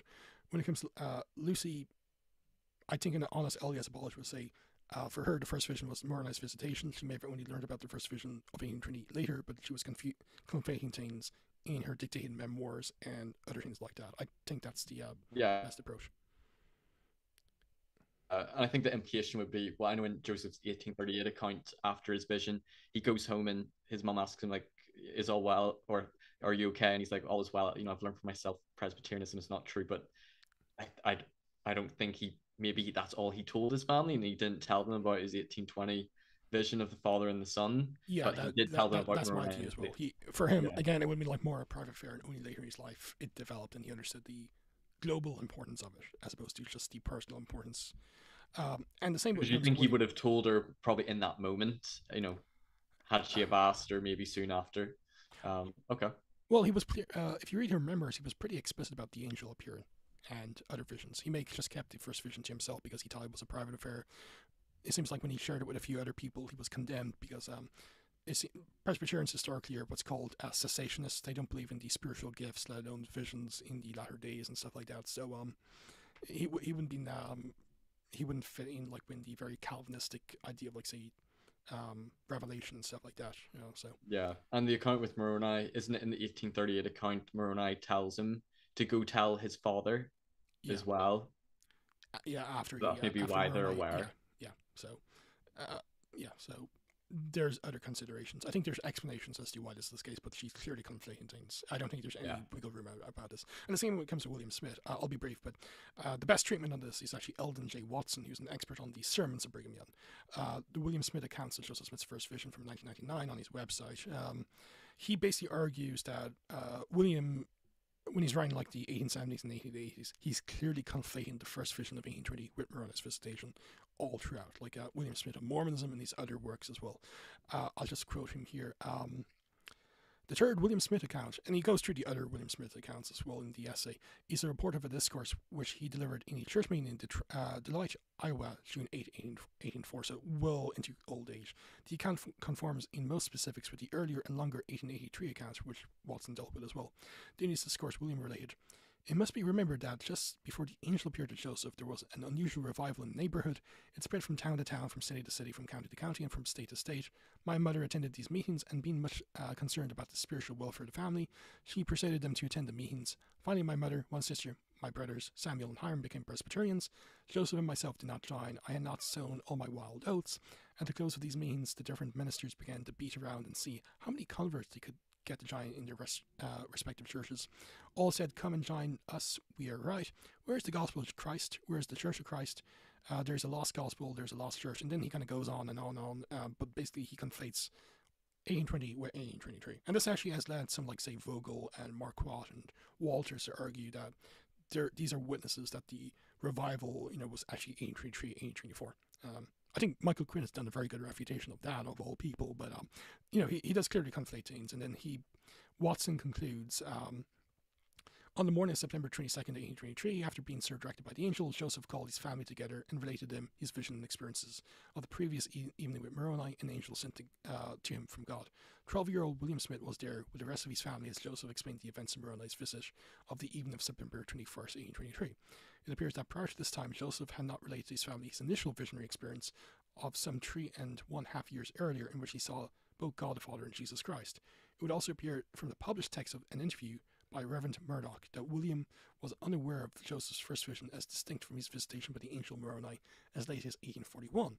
But prior to 1841, of course, like loads of people were discussing the first vision independent of Moroni, as we've seen here, like Orson Pratt, Orson Hyde, etc. Yeah. William superimposed in his mind the accounts of these two distinct visitations, and in all of his subsequent life, he never adequately distinguished between them. When in his declining years, William related accounts of Joseph's first vision. He intertwined in his narrative events from both visions and depicted them as though they had been a single event, ascribing undue authority to William Smith's statements in interpreting Joseph Smith's own personal accounts has caused some to find inconsistencies in LDS church history, Tanners, Marquardt, et al. The most apparent of these is the transporting of Reverends Lane and Stockton into Palmyra in the period of Joseph Smith's 1820 first vision, when in fact they did not arrive upon the scene until the 1823 timeframe. Something even LDS apologists have been guilty of. Joseph Smith never mentioned either of these two Protestant ministers by name, and William Smith should not have, at least in relation to his brother's first vision. So I think that's the best explanation as to what's going on. Yeah. There's a conflation, but it's not, well, Joseph was making crap up as he went along, and you see this with William. It's like, no, first vision for most LDS in the early years was Moroni's visitation. It was only later Joseph, recognizing the importance of the 1820 vision, understood its importance, and that became the first vision. Did William and Lucy, did they follow Brigham Young to Utah? No, William was all over the place. He joined various churches like McClellan's group and other groups as well, and they kept kicking them out. They wanted to give him authority because he was the church patriarch, I believe, for a while of the mainstream church and things like that. But he wandered all over the place. Lucy remained with the Saints, and she was with the then reorganized church after. That's right. Or at least she remained there. I forget when she died, but like the reorganized church was like the 1860s, so I think she died beforehand. But by the late 1830s, or certainly the early 1840s, when the official version was publicized, that and published, they would have been aware of him seeing the Father and the Son, but they're just conflating Well, the I don't know. events. Well, that's the thing. I don't know what Lucy read, but at the same time, it's clear, presenting from like Lucy and William, the first vision, Father and Son, or at least two heavenly beings, who's not the angel Moroni in 1820, was being discussed and presented. Yeah, because one thing that stood out to me whenever you actually read their accounts, that they actually contradict each other. Because Lucy says it was the angel appearing to him in his room, but William says it was the angel appearing to him, but in the grove of trees, 1823. But then in one of Lucy's accounts, she says when he was 14. So there's actually a lot of contradictions in their accounts. Yeah, and I think it's due to, I don't think they were like fudging things deliberately. I just No. believe that it's because of sincerity. For William, again, he would have, his early days, first vision was Moroni, then later he would have conflated the two, especially later in his age. I think the same thing is going on with Lucy, conflation, as a result of initially believing the first vision was Moroni. Because as Anderson noted, like for Lucy, when she's dictating her memoirs in 1844, 1845, the singular point of the beginning of the Restoration was actually the Book of Mormon. Yeah. Mm-hmm. But funny enough, you don't actually have these inconsistencies when it comes to Brigham, Orson, and others. No, these are the issues you would expect if the critics are correct about Brigham and Orson and others. But you don't have that. But you do have it here. As I said, like I'm more than willing to concede these are conflations. And these are the more problematic ones. But I think they can be explained away, especially. Mm-hmm. And I don't think it's consistent with like Joseph came up with the first vision way late, and it wasn't an issue. It's just like because you have contemporary accounts like Orson and others clearly explicating it, And I think there's this assumption that Joseph Smith, after his first vision, would have went home, would have written in his journal straight away, and would have told his family, "I saw the Father and the Son." I would have loved that was the case, but unfortunately, that's not the case. And Yeah. It does seem like it was a private affair. He may have told others, but he would have been shot down. Because yes, like in some groups of the time, like the religious seekers and stuff like that, they, especially like the Shakers and others, they did believe like the ongoing gifts of the Spirit and some type of public revelation, like the sacred book and roll of the Shakers and things like that. But for, like, say, the more refined American Protestants of the time, like the Churches of Christ, the Restorationist movement, or the Presbyterians, if you read the Westminster Confession of Faith, not only did not believe in public revelation or the cessation of, say, visions, most did not even believe in the cessation of speaking in tongues or other of the other gifts as well. They were full-blown cessationists. So I think Joseph was going against the grain if he did share it with others. Because like he did say like how he tried to share it with like a minister, but the minister, who was a Methodist, so theologically they would be closer to like later Mormonism than Calvinism. Because Mormonism has been described quite rightly as basically Arminianism on steroids. He was basically shot down, and like there's no such thing as visions and stuff like that. Public revelation ceased with the death of the last apostle, the very sola scriptura assumptions of Protestantism at the time. Even with some of the more radical groups like the Churches of Christ by Campbell. Yeah. Okay. Damn. Well, that was a really good, thorough, I think, objective analysis, which is what I want on my channel, and providing all the context and quotes that go against it. And so I think in summary, it's very clear that the early church leaders like Brigham Young, John Taylor, Orson Pratt, Orson Hyde knew and talked about the visitation of the Father and the Son for the first vision. Oliver Cowdery was most likely aware of the 1832 account, but perhaps was told not to write about it in the 1834 Messenger and Advocate. But there's parallels in the language that he was borrowing from the 1832 account. And he does explicitly state in the very first place he's using authentic records, and he mentions Joseph Smith being helpful for it. So, if Oliver did have access to the 1832 account, that's the critical interpretation blown out of the water. Yeah. And then with William and Lucy, most likely a conflation. They weren't aware about the visitation of the Father and the Son. Their belief of the first vision was the angel Moroni. They wouldn't have known about it straight away, but like they may have been familiar with it, but because like tradition and stuff like that, and like old age and stuff like that, they definitely did conflate. Yeah. So. No, that's grand. I know you said if time permitted to maybe look at some other things. Do you want to leave it there for today? Do you want to take a break? Maybe I think maybe a good thing to discuss would be like maybe purported inconsistencies, but also maybe either in the same episode or a follow-up episode, scriptural teachings on can man see God? Yeah, that would be good. Yeah, because funny enough, like I've been looking at this issue for years. Like one of my favorite topics is discussing not just Christology, but like the number and nature of God, like embodiment and what does image and likeness mean in Hebrew and stuff like that. You even have like Trinitarian scholars saying, if we argue God the Father cannot be seen, you have a problem with the Trinity because Jesus is is the same being as God the Father. Different person, but same being. He's consubstantial with the Father.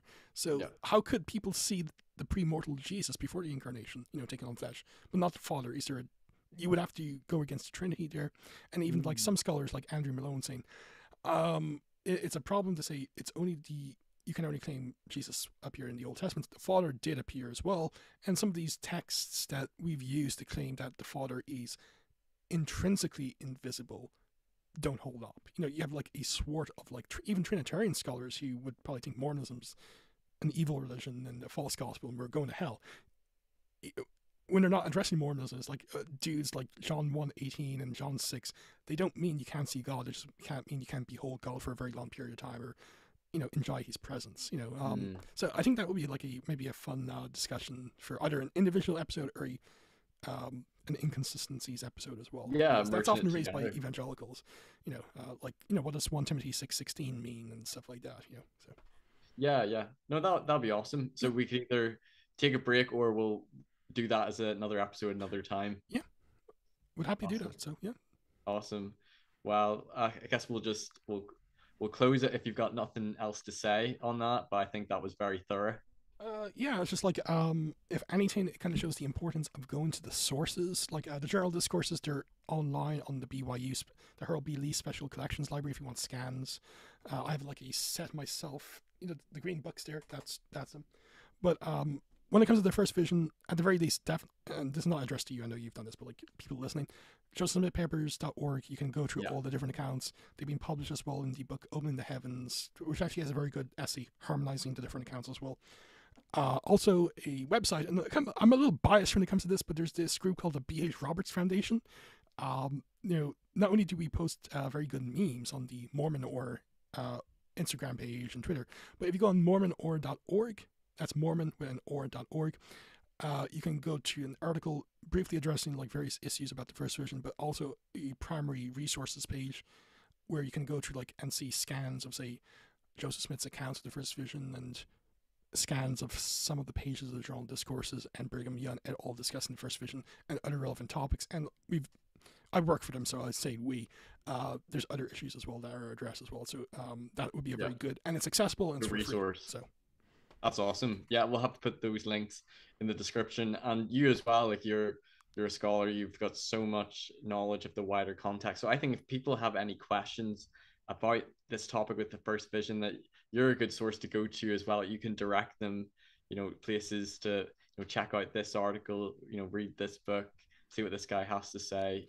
provide that fuller context. And also not related to the first vision per se, but my blog as well, scripturalmormonism.blogspot.com, yes, where I discuss mainly biblical exegesis and Latter-day Saint theology and other things as well. So check out his blog, Scriptural Mormonism. He's also got a YouTube channel, which I believe is also called Scriptural Mormonism. So go check out his channel. And just speaking about the nature of God, this Thursday I will be having an interview with Blake Ostler because we both have a similar reading of the Kinfola Discourse and Sermon on the Grove. So we'll be responding to criticisms, all of that. So awesome. So check that interview out then. Well, thank you so much for coming on, Robert. Thanks everyone so much for joining. And I will see you next time. If you've enjoyed this video, please give it a thumbs up. Put some comments underneath if you have any questions or any comments you want to give. Share this video with other people. We're trying to be fair and objective, to look both sides of the argument and to present the evidence. And if you want to support me, you can to my PayPal, stephen.murphy1996 at outlook.com to keep these great episodes going. Thanks so much, Robert. My pleasure. It's been fun.